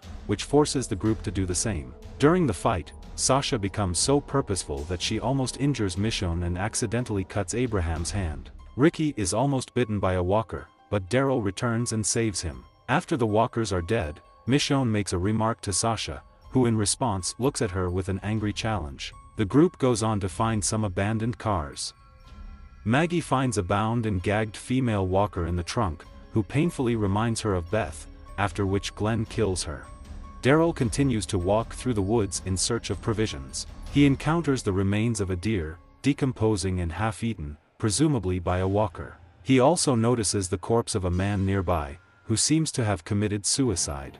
Daryl wonders if he should take the deer, but decides to leave and return to the others. The group is resting on the side of the road. Abraham starts drinking alcohol from a bottle, and the others look at it. Tara points out to Rosita that he is only making the situation worse. Rosita says Abraham knows about it. Eugene says that Abraham knows what he's doing and the situation can't be worse than it is now, but Rosita disagrees. Their conversation is interrupted when a group of wild dogs appears from the forest. They see the group and start growling and barking threateningly. The whole group is tense in anticipation of a fight, but Sasha quickly deals with the dogs with a rifle. Everyone is sitting motionless, clearly surprised by her actions. Rick calmly stands up and takes a branch. Breaking it into two parts, he strands pieces of dog meat on a skewer and cooks them over an open fire. But he also refuses to eat the meat of hounds, looking at the collar of one of the dogs with visible stupefaction. Sasha approaches him, and he tells her that Tyrese tried to help him and that he is not sure he can handle it. "So you can't do it," Sasha says sternly. "Don't think, just eat," she adds before leaving. Meanwhile, Gabriel takes off his clerical collar and throws it into the fire. The group keeps going.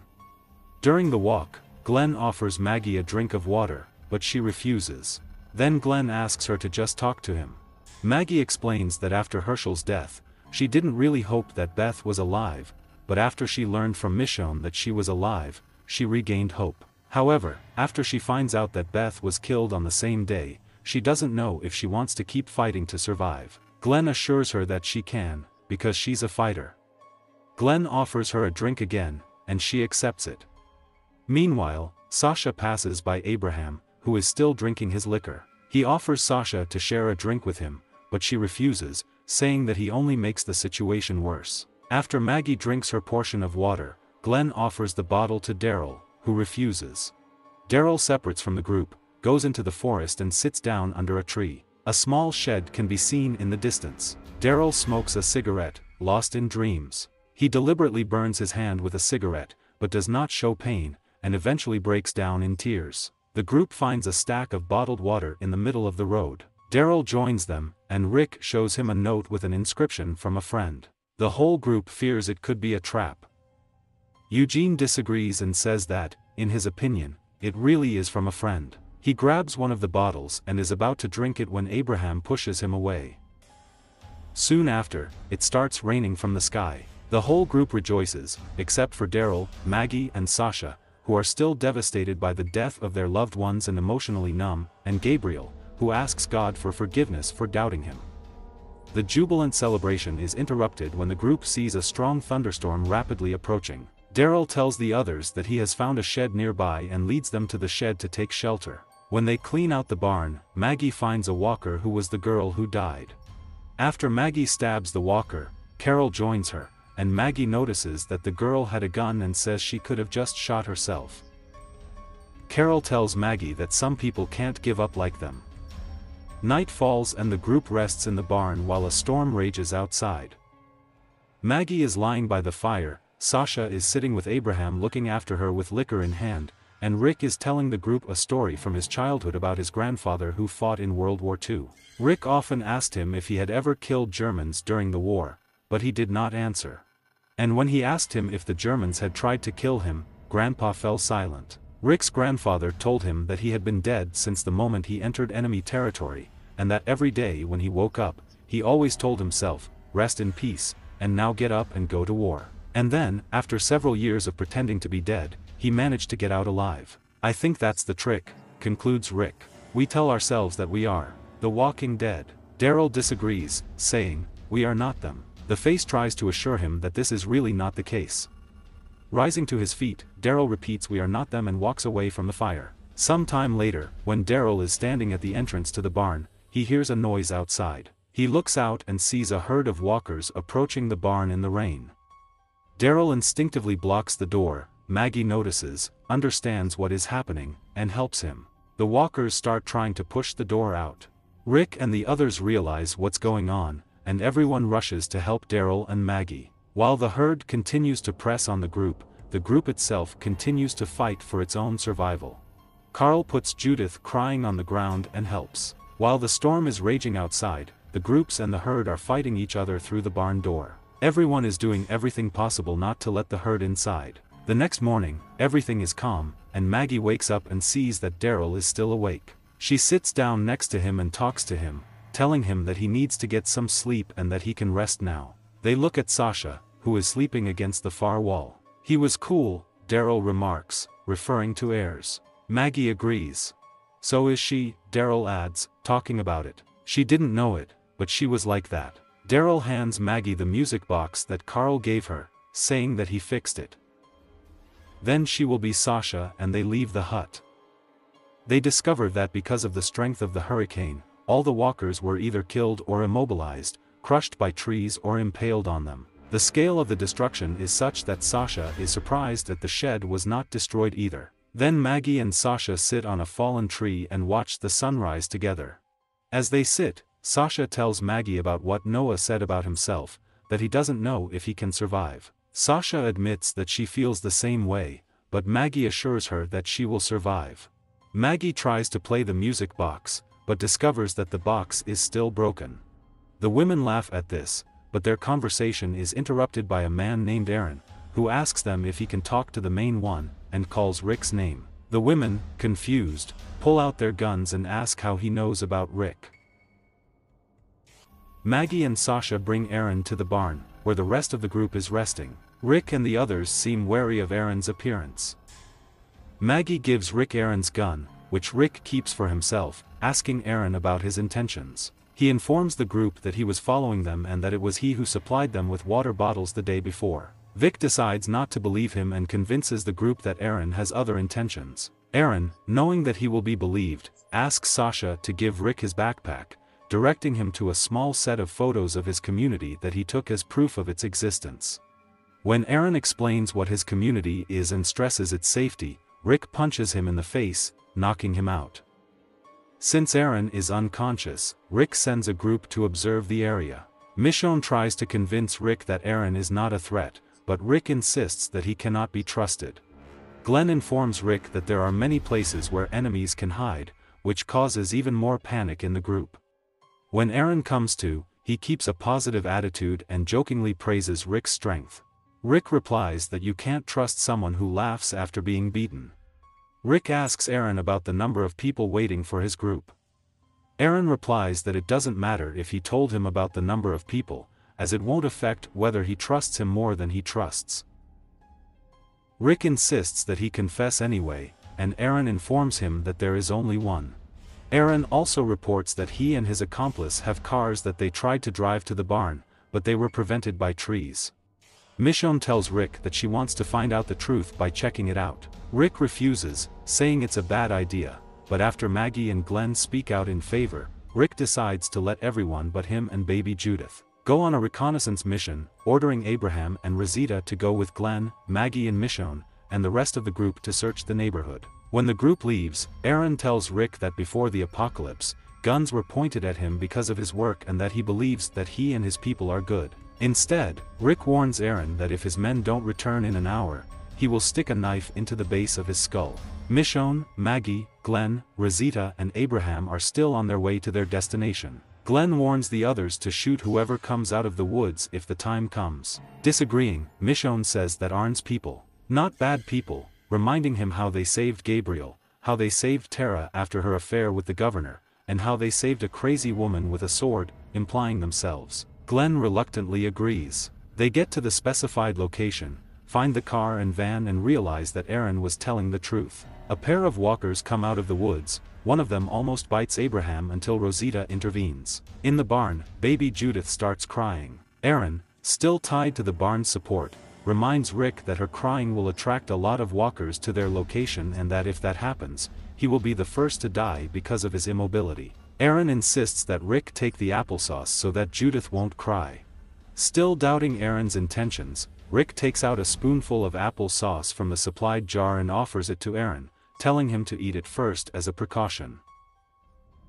Aaron, realizing what he is doing, and, offended, refuses, saying that poisoning the child would be the last thing he would ever do. Rick, however, insists, even after Aaron informs him that he doesn't like applesauce. Against his wishes, he eats it. Realizing that it's safe, Rick rushes back and shares the sauce with Judith. Rick reminds Aaron that he has 43 minutes left. Abraham and Rosita are cleaning the van. He then talks to Rosita about what happened to Eugene, asking if she believes he could have harmed her. Rosita replies that no, and that she is sure it wasn't him.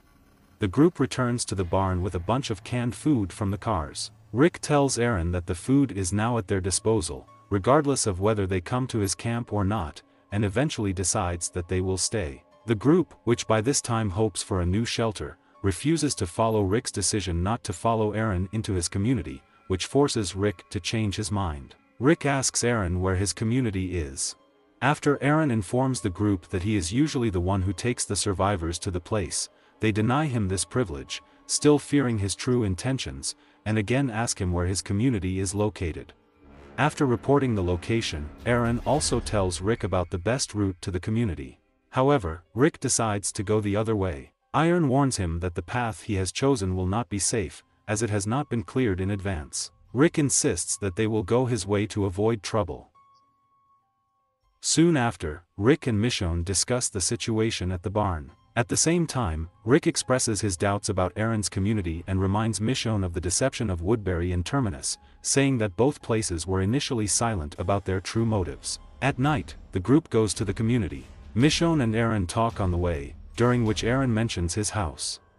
Michonne, on the restless, asks a question about it. Aaron gives her photos of his house, and when she realizes that there are no people in the pictures, she is alarmed and asks Rick if he asked Aaron these 3 questions. Since Rick answers in the negative, Michonne takes on this role and asks him questions. How many walkers have you killed? I don't know, a lot.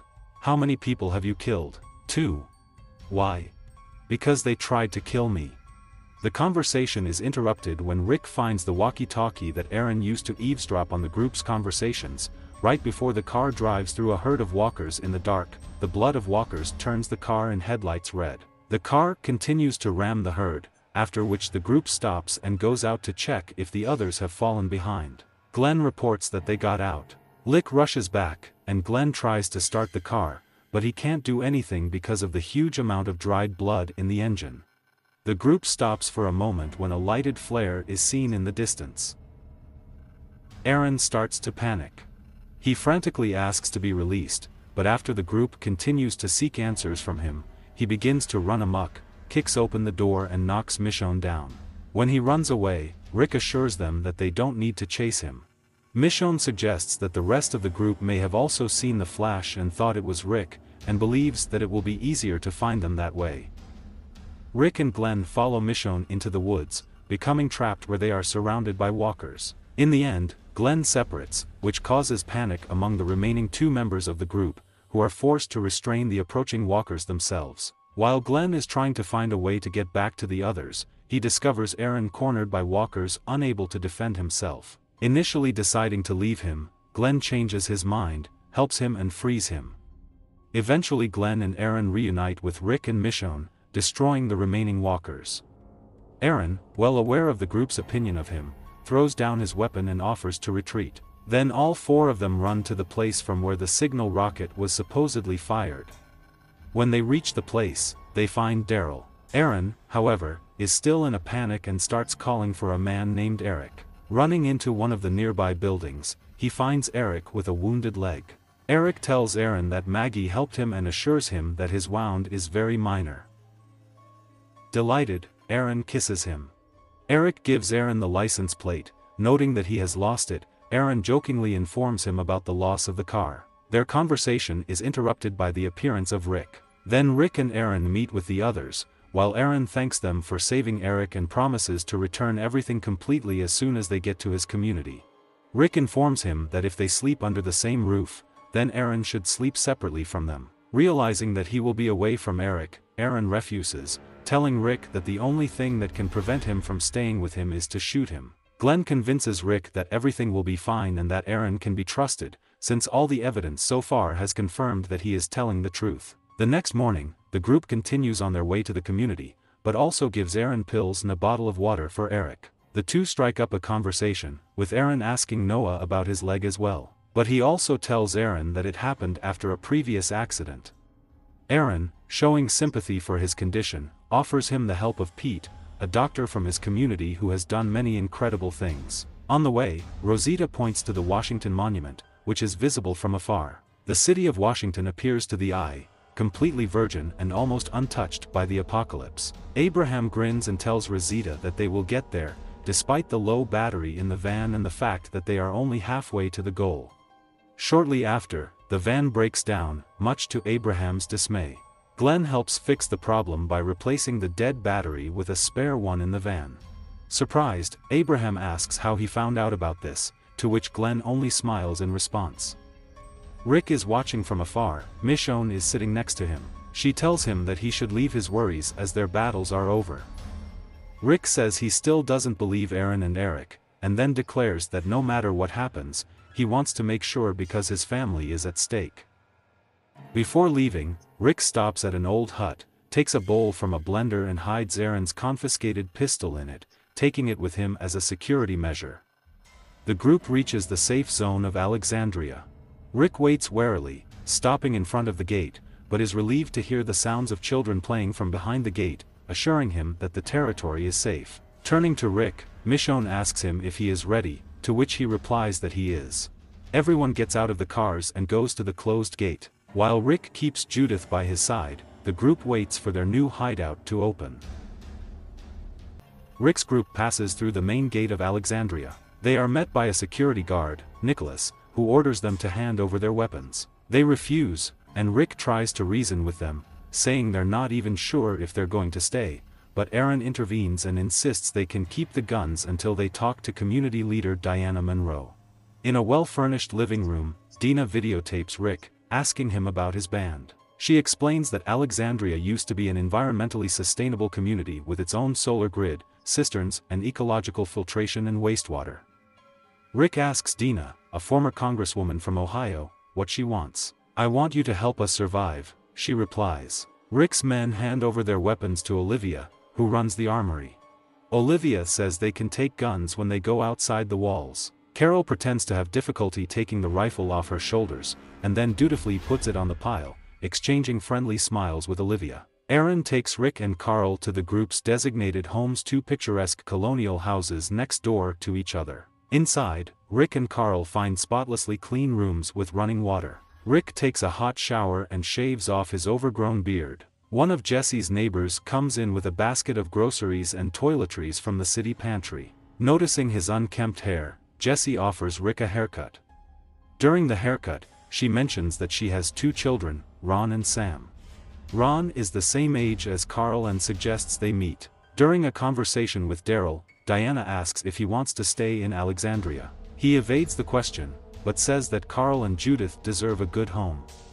Carl and Carol explore the second house. Carol suspects that Dina just wouldn't give up such a luxurious home. She meets Rick and Daryl on the front lawn. They worry about splitting the group between the two houses and agree that they should all sleep in the same house. That evening, when the group is preparing beds on the floor in the living room, Diana comes in. Sticking together, she notes, is smart. Rick notices that she hasn't assigned him a job yet. Diana says she has a job for him, but she's still trying to figure out funny with Sasha and Daryl. That night, Rick finds that he can't sleep. He goes to the kitchen and takes a knife from the drawer. The next day, Diana interrogates Michonne, who says that the group is ready to join the community. Meanwhile, the group leaves their home to explore the neighborhood.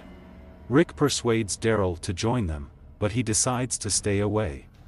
As they walk, Rick loses sight of Carl and Judith. In a panic, he finds Jesse, who leads him to a nearby house where Carl and Judith are sitting on the porch with two elderly people who are caring for Judith. Jesse calls them Bob and Natalie, whose family before the apocalypse consisted of 5 children and 12 grandchildren, and remarks that Judith will have to endure a lot of attention, since few people in Alexandria have seen the child for a long time. Jesse also suggests getting to know Carl and Ron, since they are almost the same age. In his bedroom, Ron introduces Carl to his friends Mikey and Nit and invites them to play video games. Carl just looks back incredulously.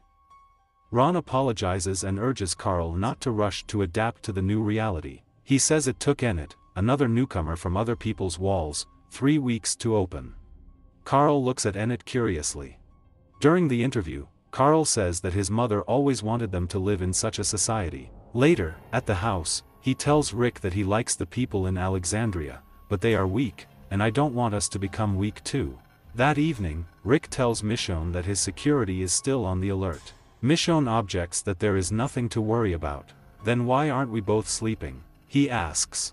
Still not calmed down, Rick goes for a night walk and sees Jesse's husband, Pete, who is calmly smoking on the porch. Pete clicks Rick, noting that his wife cut his hair. "Welcome to Alexandria," he says. At the interview, Carol poses as a caring housewife who has become the mother of Rick's group. She is asking for a job that will allow her to participate in society. Later, Carol leaves the house dressed in khaki and a sweater with a cardigan. She tells Daryl that her job is cooking food for people. It will allow her to get closer to her neighbors. She urges Daryl to clean himself up to look like everyone else, but he waves her off. In his interview, Glenn says that they need to establish relations with the new community. "We've been there too long," he says. Meanwhile, Carl watches as Neat also makes his way through the wall. Intrigued, he follows her into the woods, but eventually loses her. Rick goes outside the gate to inspect the perimeter wall. He goes back to look for a gun that he hid near an abandoned house, but discovers that it is missing. Carl runs into Rick as a group of walkers approaches them. Together they deal with the dead. Glenn, Tara Other, meet with Nicholas and Aiden, Diana's son, to start their cargo delivery job. During a trial trip, Aiden explains to them that they must always follow his orders if they want to avoid being killed by walkers, like his previous team. Aiden and Nicholas lead the group to the place where they chained the walkers who killed their former team. They discover that the walker has escaped, but they manage to track him down. The walker attacks Tara, and Glenn impales him in the head. Aiden yells at Glenn for killing his trophy. When they return to the walls, Glenn accuses Aiden of incompetence. Aiden swings at Glenn and they fight, attracting a crowd of people, including Olivia, Jesse and Stacy. Diana intervenes and announces that Rick and his group will be treated as equals. She then asks Rick and Michonne to become sheriffs of the city, and they agree. At the house, Rick comes downstairs in a sheriff's uniform and tells Carol and Daryl that it's safe to sleep in 2 houses now. Carol repeats Carl's fears that Alexandria will make them weak. "We won't become weak," Rick assures her. "It's not in us anymore, and we'll get through it. And if they fail? Let's take this place for ourselves." Sasha wakes up and looks at the family portrait left in the new house. She collects the portrait, as well as several other photographs, and takes them outside the walls of the house to shoot at targets. After destroying the targets, she sits down on a stump and quietly says to herself, "Come and get me." Rick, Daryl and Carol are in an abandoned house where Rick lost Aaron's gun, hiding it in a blender.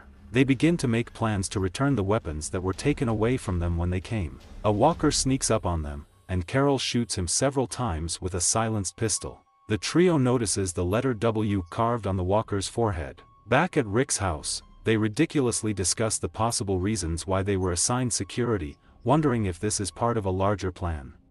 While in the woods, Daryl runs into Aaron, who says he's surprised that Daryl can tell a sneaking walker from a human just by the sound they make.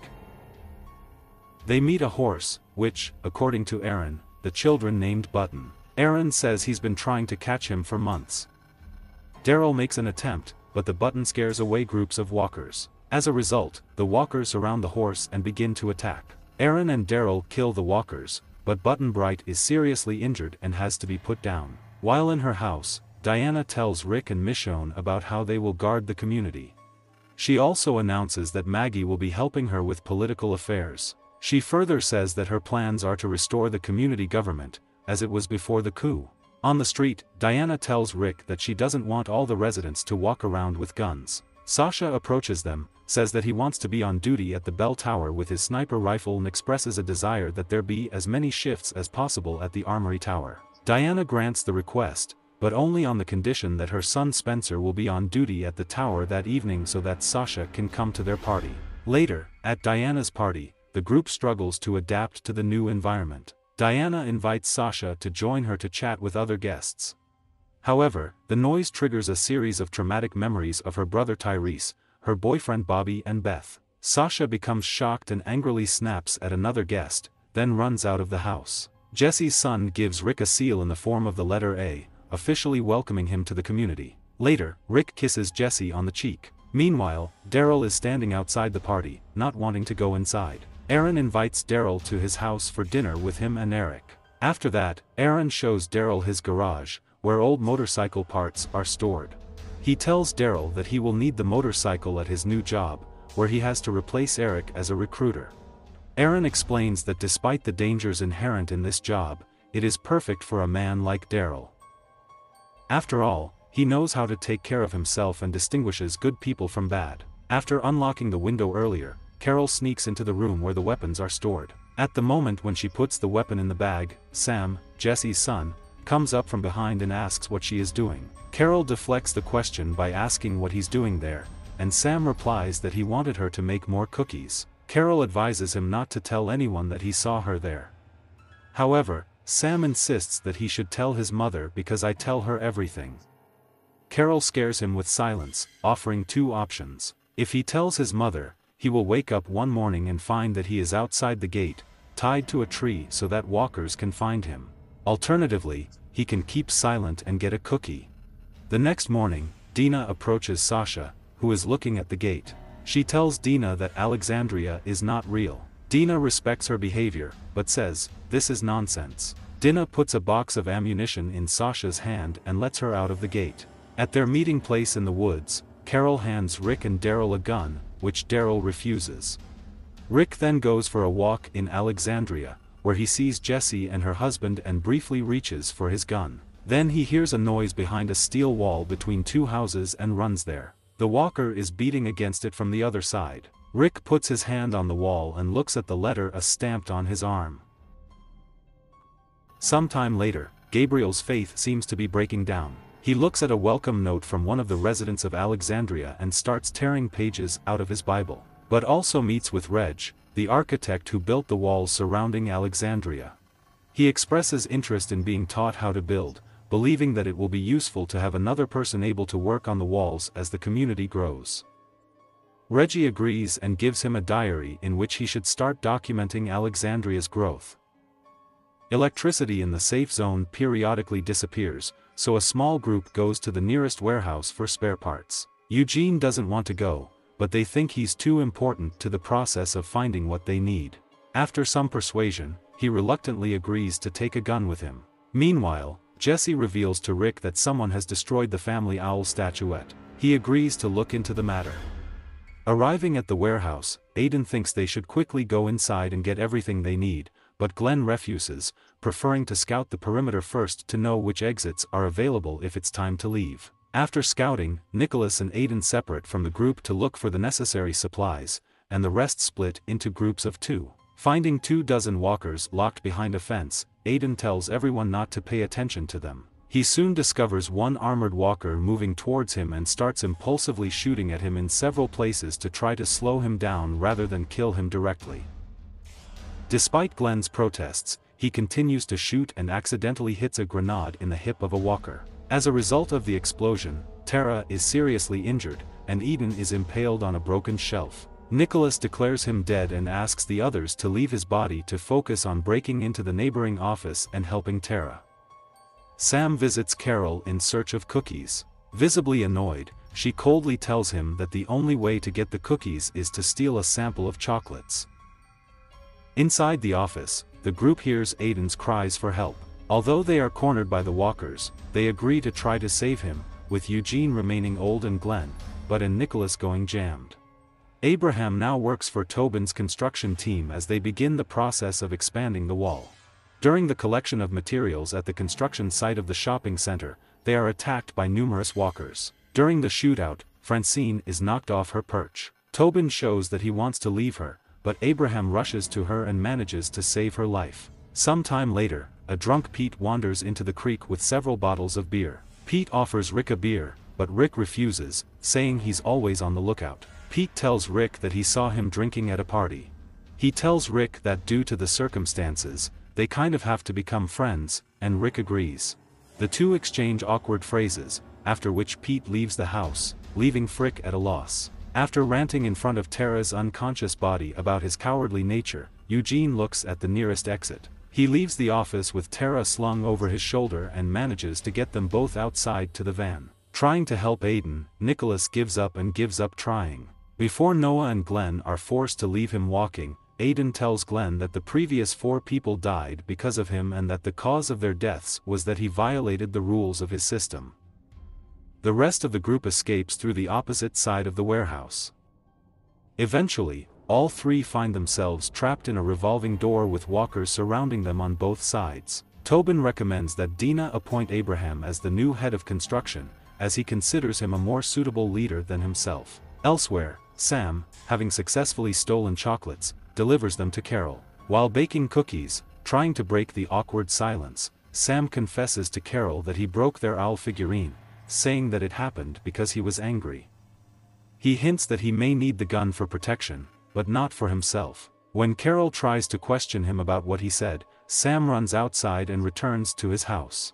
Glenn is trapped in the revolving door section opposite Nicholas. Eugene stays on the van. Glenn suggests a plan to break the glass on their side to free himself from the other, and then free Nicholas.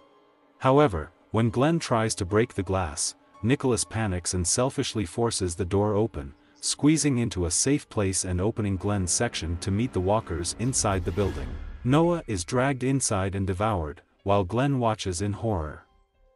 Nicholas returns to the van before Glenn and demands that Eugene take them home. Eugene demands to know what happened to Glenn and Noah.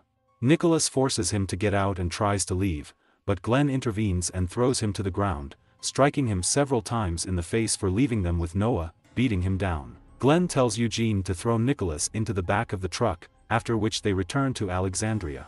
As they drive back, Eugene and Glenn grieve in silence. Eugene turns around to look at Nicholas' Tara and sees the diary that Reggie gave to Noah. It is slightly ajar on the first page, on which only one sentence is written: "This is the beginning."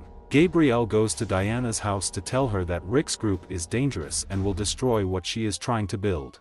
Unbeknownst to him, Maggie overhears this conversation from the basement stairs. Around the same time, Carol visits Rick to tell him that she thinks Pete is abusing Jesse and possibly doing the same to Sam.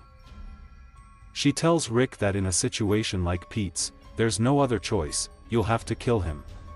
Diana Reggie Spencer mourns the loss of Aiden while listening to his mix of metal music in the living room. Carol brings a casserole and a condolence note to the front door. Diana leaves the casserole on the step and burns the note. Sasha in the watchtower shoots at a walker knocking on the wall. Daryl and Aaron are behind the wall. Aaron mentions that there are more walkers here than usual. Daryl points to a faint light in the distance, indicating that this is why there are more walkers wandering in this direction. After that, Diana watches a video of her interview with Nicholas, where he talks about Aiden's death. Nicholas accuses Glenn of setting off an explosion in the warehouse, distracting Aiden, and adds that he himself was almost left to die by Glenn's group. In the video, Spencer can be heard asking what Diana is doing. She replies that she needs to record the video now, she will need it later. Diana forbids him and Glenn to leave the community. Nicholas says these people are not like us, I know you see it too. Dina disagrees, telling Nicholas that he doesn't know what she sees. Meanwhile, Glenn tells his true version of events to Rick, who is indignant that no one knows how to survive at all. Glenn insists they can be taught. Carol meets with Rick and renegotiates her offer to kill Pete. She says Sam once found Jessie on the floor bleeding after Pete knocked her unconscious.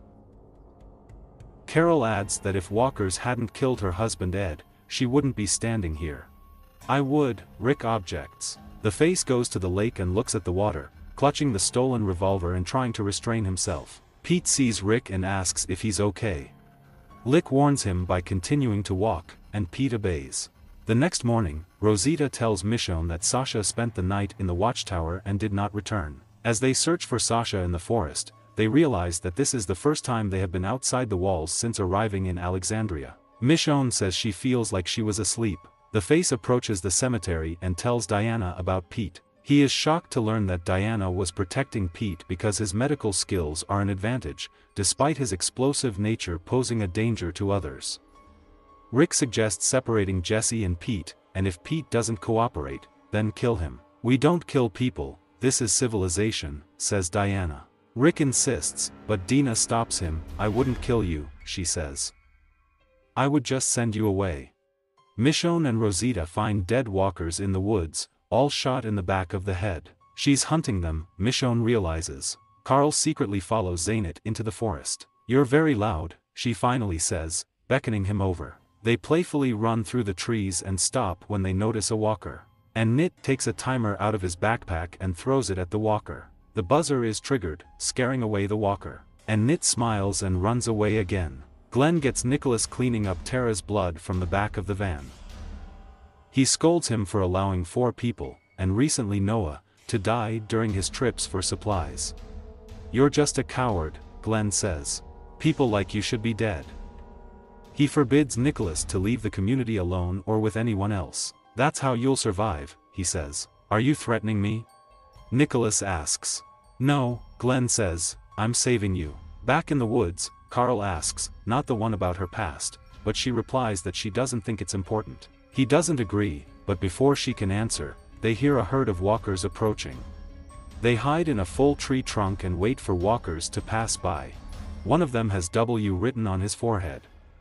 This is their world, we just live in it, she whispers. Carl fleetingly touches her hand when their eyes meet, finding themselves a few inches apart, but Carl backs away. Smiling, she notices that he is also afraid of her. Ignoring Glenn's instructions, Nicholas sneaks into the woods and digs something out of a hiding place, a gun that Rick hid before entering Alexandria.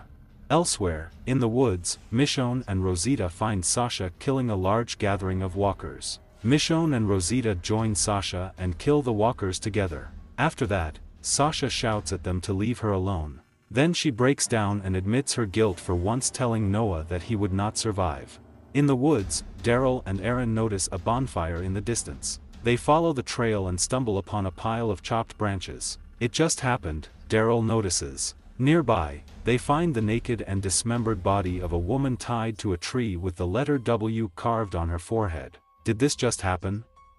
Aaron asks, and Daryl grimly confirms it. She wakes up as a zombie, and Daryl gets rid of her by stabbing her in the head. Lick finds Jessie in her garage and tells her that he knows about Pete. I can take care of myself, she replies and goes into the house, closing the garage door at the same time. He enters Jessie's living room through the front door and demands that she let him protect her and her children from Pete, otherwise she will die. If you don't fight, you will die, he says. And I don't want you to die, and I can help you.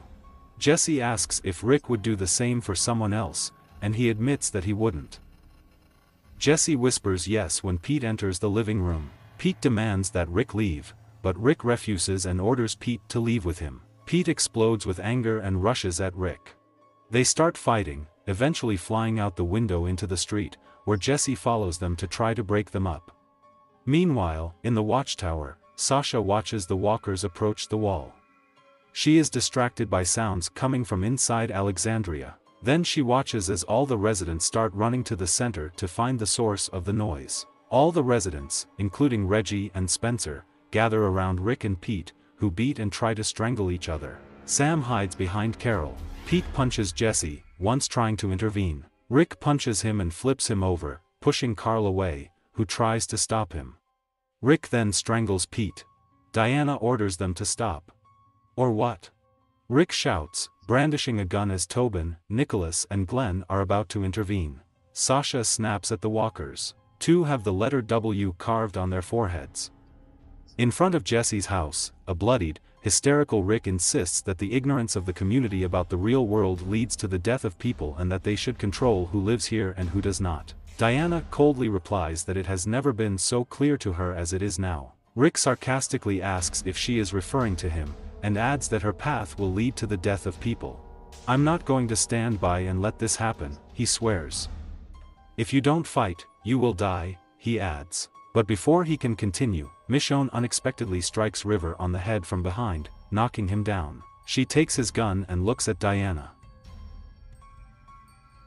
Morgan wakes up in the back seat of a car. He makes himself breakfast and sits down to eat it. Suddenly a man appears with the letter W on his forehead and points a gun at the morgue. They begin a conversation, during which the man tells a story about how the first settlers used the natives to hunt wolves. He also explains that he and his group spend their time moving from settlement to settlement, killing and robbing people along the way, while speaking in a friendly tone. Suddenly, the mood turns gloomy when the man declares his intention to take all of Morgan's possessions, including himself. Morgan replies that he doesn't mind the man taking his things, but refuses to let the man take him away. Suddenly, another man attacks Morgan from behind with a sickle, but Morgan easily evades the attack. He arms himself with his staff and easily defeats both. He offers them to leave, but is attacked again. Then he knocks both unconscious. He puts both men in the back seat of the car and honks several times. Then he takes the rabbit's foot and drives away. Daryl rides down the road on a motorcycle, and Aaron follows him in the car. They stop and get out of the car. Rick wakes up with his face covered in small bandages. Michonne is sitting next to the bed on a chair. Michonne says that Diana put Rick in the room to calm the situation. Glenn, Carol and Abraham enter the room. Carol informs Rick that Diana is holding a meeting that night to decide what to do with Rick. She advises him to tell Dina that he took the gun to keep Jesse safe. Glenn informs Rick that people are now guarding the armory. Rick declares that if the meeting goes badly, he will whistle and they will take Reggie, Diana and Spencer hostage, threatening to cut their throats if they are not given access to the armory. Then he lies down to get some more sleep. Maggie talks to Dina about the upcoming meeting. She reminds Dinah that she has decided to let them all in, reminding her that she is putting Rick's fate in the hands of people who don't know all the sides of this story. She also points out that Rick has seen a lot and lost a lot during the time they spent outside the walls. Deanna objects that Rick pointed a gun at the residents. Maggie objects to her, claiming that he didn't pull the trigger. Reg intervenes and points out how Michonne stopped Rick, but Deanna simply states that she will do what she has to. Maggie leaves, but the speech follows her, telling her that civilization begins when you stop running. You start living together and stop pushing people away, he says, and declares that he will raise this issue at the meeting that night. Meanwhile, Sasha is removing the bodies of the walkers she shot earlier. She throws the corpses into the pit, but suddenly stops. She lies down among the dead walkers and closes her eyes. Daryl notices that not so long ago someone passed by their place. They keep walking when Daryl asks Aaron if they sent people away. 3 people, 2 men and a woman, Aaron answers. He says he thought it would work, but it didn't. He remembers that they drove them far away, took their weapons from them and gave them supplies for the day. He also says he can't repeat the same mistake. Rick will be Carol and hands him a gun and points out that Michonne knocked him out, but Rick assures that Michonne is still an ally. Daryl and Era are watching the man from afar. He smears dirt on his face, which confuses Aaron. Daryl replies that he is doing this to scare away mosquitoes, and they begin to follow the man. Rick leaves the house and walks past Tobin and 2 other men. They greet each other, but Tobin looks at Rick with disbelief. When he passes by Diana's house, they exchange glances, but don't talk to each other. Glenn is sitting outside when Maggie appears and declares that she will try to resolve the situation. Meanwhile, Nicholas is watching Glenn with an evil expression on his face. Then he climbs over the wall, which is why Glenn is watching. Gabriel comes to the gate and says he wants to take a walk. Spencer points out that he has no weapons to defend himself, but Gabriel replies that he only needs the protection of God, and leaves Alexandria. Rick gets home and meets Carl, hugging him and apologizing for his behavior. They talk about the meeting and Rick says he wants Carl to stay at home. "So this is home now?" he asks. Rick confirms this, but says that in order to make the residents understand that they need Rick and his group, he may have to threaten or even kill one of them. Aaron and Daryl are watching several walkers on the other side of the fence they are standing at.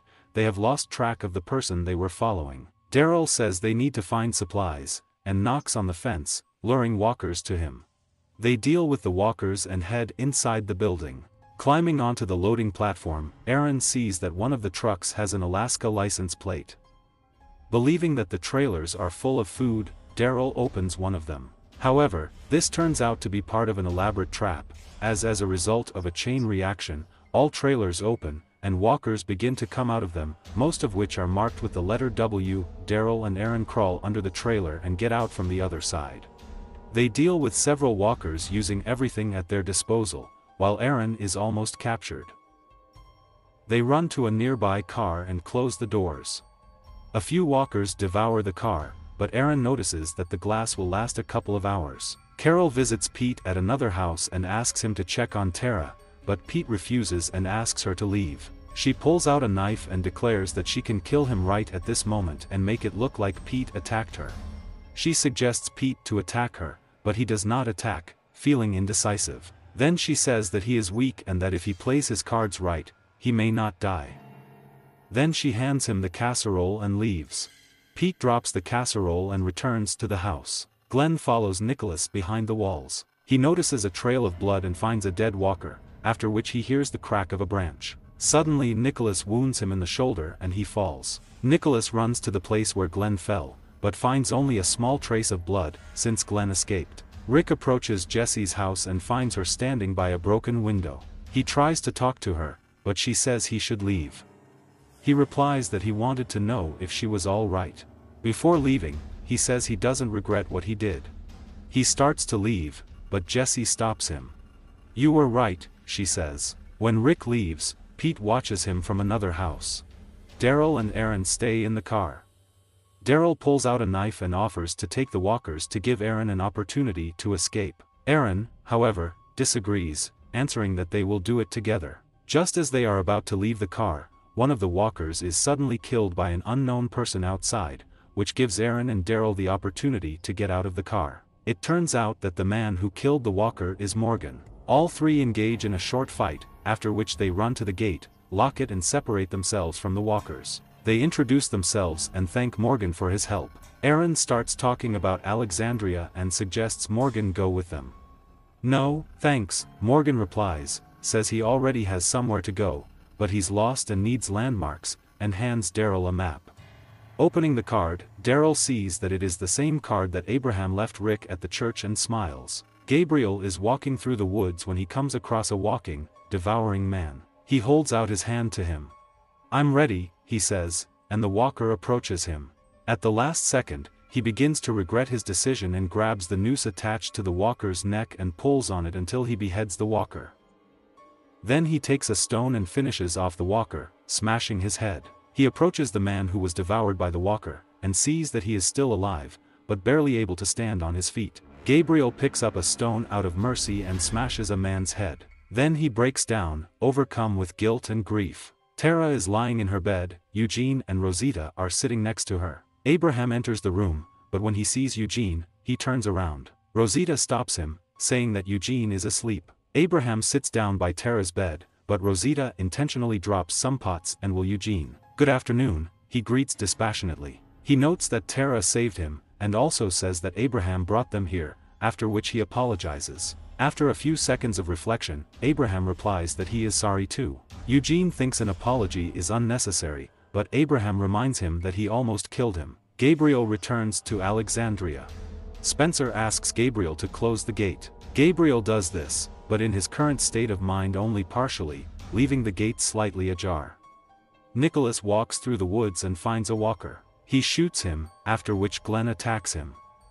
Glenn gains the upper hand, knocking Nicholas to the ground and hitting him on the knee. Nicholas turns the arrows on Glenn, taking advantage of Glenn's bullet wound and pushes his thumb into him. A walker appears and Nicholas runs away, leaving Glenn on the ground with several walkers approaching. Michonne asks Rick if he's ready for the meeting. He admits that he stole a gun from the armory. Michonne says that they will find a way out of this situation, and asks Rick to stay out of trouble. He hands her the gun, but she returns it, wanting him to keep it for himself.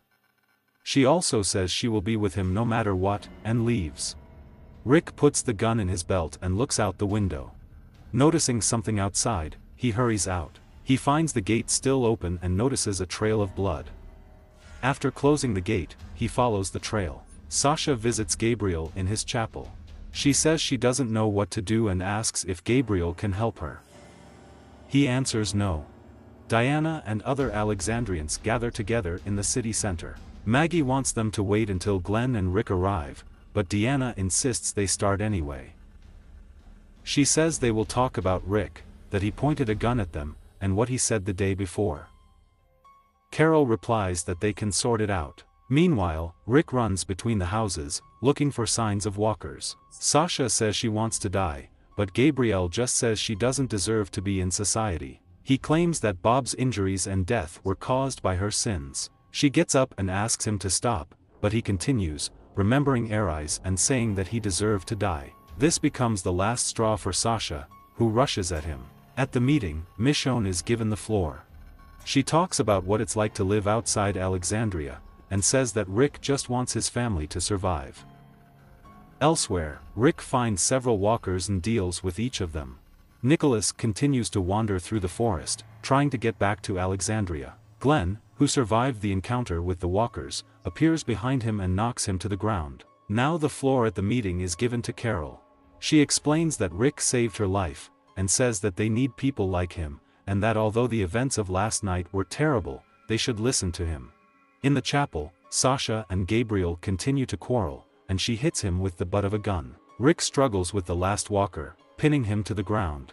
He manages to get a gun, and he starts thrusting it into the throat of a walker. In the woods, Glenn brutally beats Nicholas. Abraham explains to the participants of the meeting that there is a huge ocean of shit and that Rick knows everything about it. Rick kills the walker by firing his gun, causing his face to explode, and he is splattered with blood.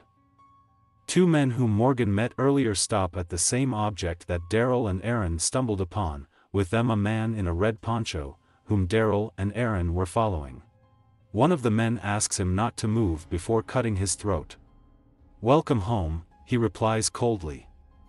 Maggie tells the group that Herschel respected Rick, and says that Rick is also a father who cares about what he does. She says the band is a family and she won't let it break up. Diana tells the group about Gabriel's visit and says that Rick proved what Gabriel told me about the group by fighting Pete. Maggie leaves. Glenna blames Nicholas for Noah's death, then puts a gun to his forehead. Sasha, knocking Gabriel to the ground, grabs a rifle and aims at him with a crazy expression on his face. Tobin speaks at the meeting, stating that he only wants his family to be safe. He falls silent when a bloodied Rick enters the meeting, carrying the corpse of a walker. He throws it on the ground in front of the whole community. Nicholas begs for his life, finally realizing his mistakes, but not wanting to pay for them with his life. Glenn tries to silence him to make things easier for himself, but eventually gives up and decides not to shoot. Sasha is left with a gun pointed at Gabriel when Maggie enters and convinces Sasha to drop the weapon. Gabrielle says she should have let her kill him, and, breaking down, replies that they died because of me. Rick informs everyone that there were no guards at the gate and that the walkers ventured in themselves. He says that the dead and the living will always try to find their way in. While Rick gives his speech, Judith and Carl listen to the music box. Glenn helps Nicholas return to Alexandria. One of the wolves is looking through photos of the pack that Aaron dropped during their escape. Tara wakes up in her bed, and Sasha, Maggie and Gabriel are praying in the chapel. Rick assures them that they will survive and that he will show them. He also notes that he does not regret what he did, but regrets that he did not tell them about it earlier. Suddenly, a drunken Pete bursts into the meeting, brandishing Michonne's katana. "You're not one of us," he shouts. Reg tries to stop him, but Pete refuses to listen. Then Reg tries to stop Pete physically, but he pushes him away, accidentally cutting his throat with a katana. The Alexandrians scream in shock and horror as Rez falls, bleeding from his throat and mouth, and a confused Diana tries to help him. Reg soon bleeds out and dies in Dina's arms. Diana cries from the bottom of her heart, but her mournful expression soon turns to rage. Rick looks at Dina and she says, "Do it." Without hesitation, he turns around and kills Pete with a shot to the head. Another voice is calling from somewhere far away. Rick looks up and sees Morgan standing in front of him, as well as Daryl and Aaron. They both exchange stunned looks. Later, Michonne prepares to attach her katana back to the wall. Soon she changes her mind, sheathing her katana and equipping it. Later, a man in a red poncho passes by a car with the inscription "Wolves" nearby.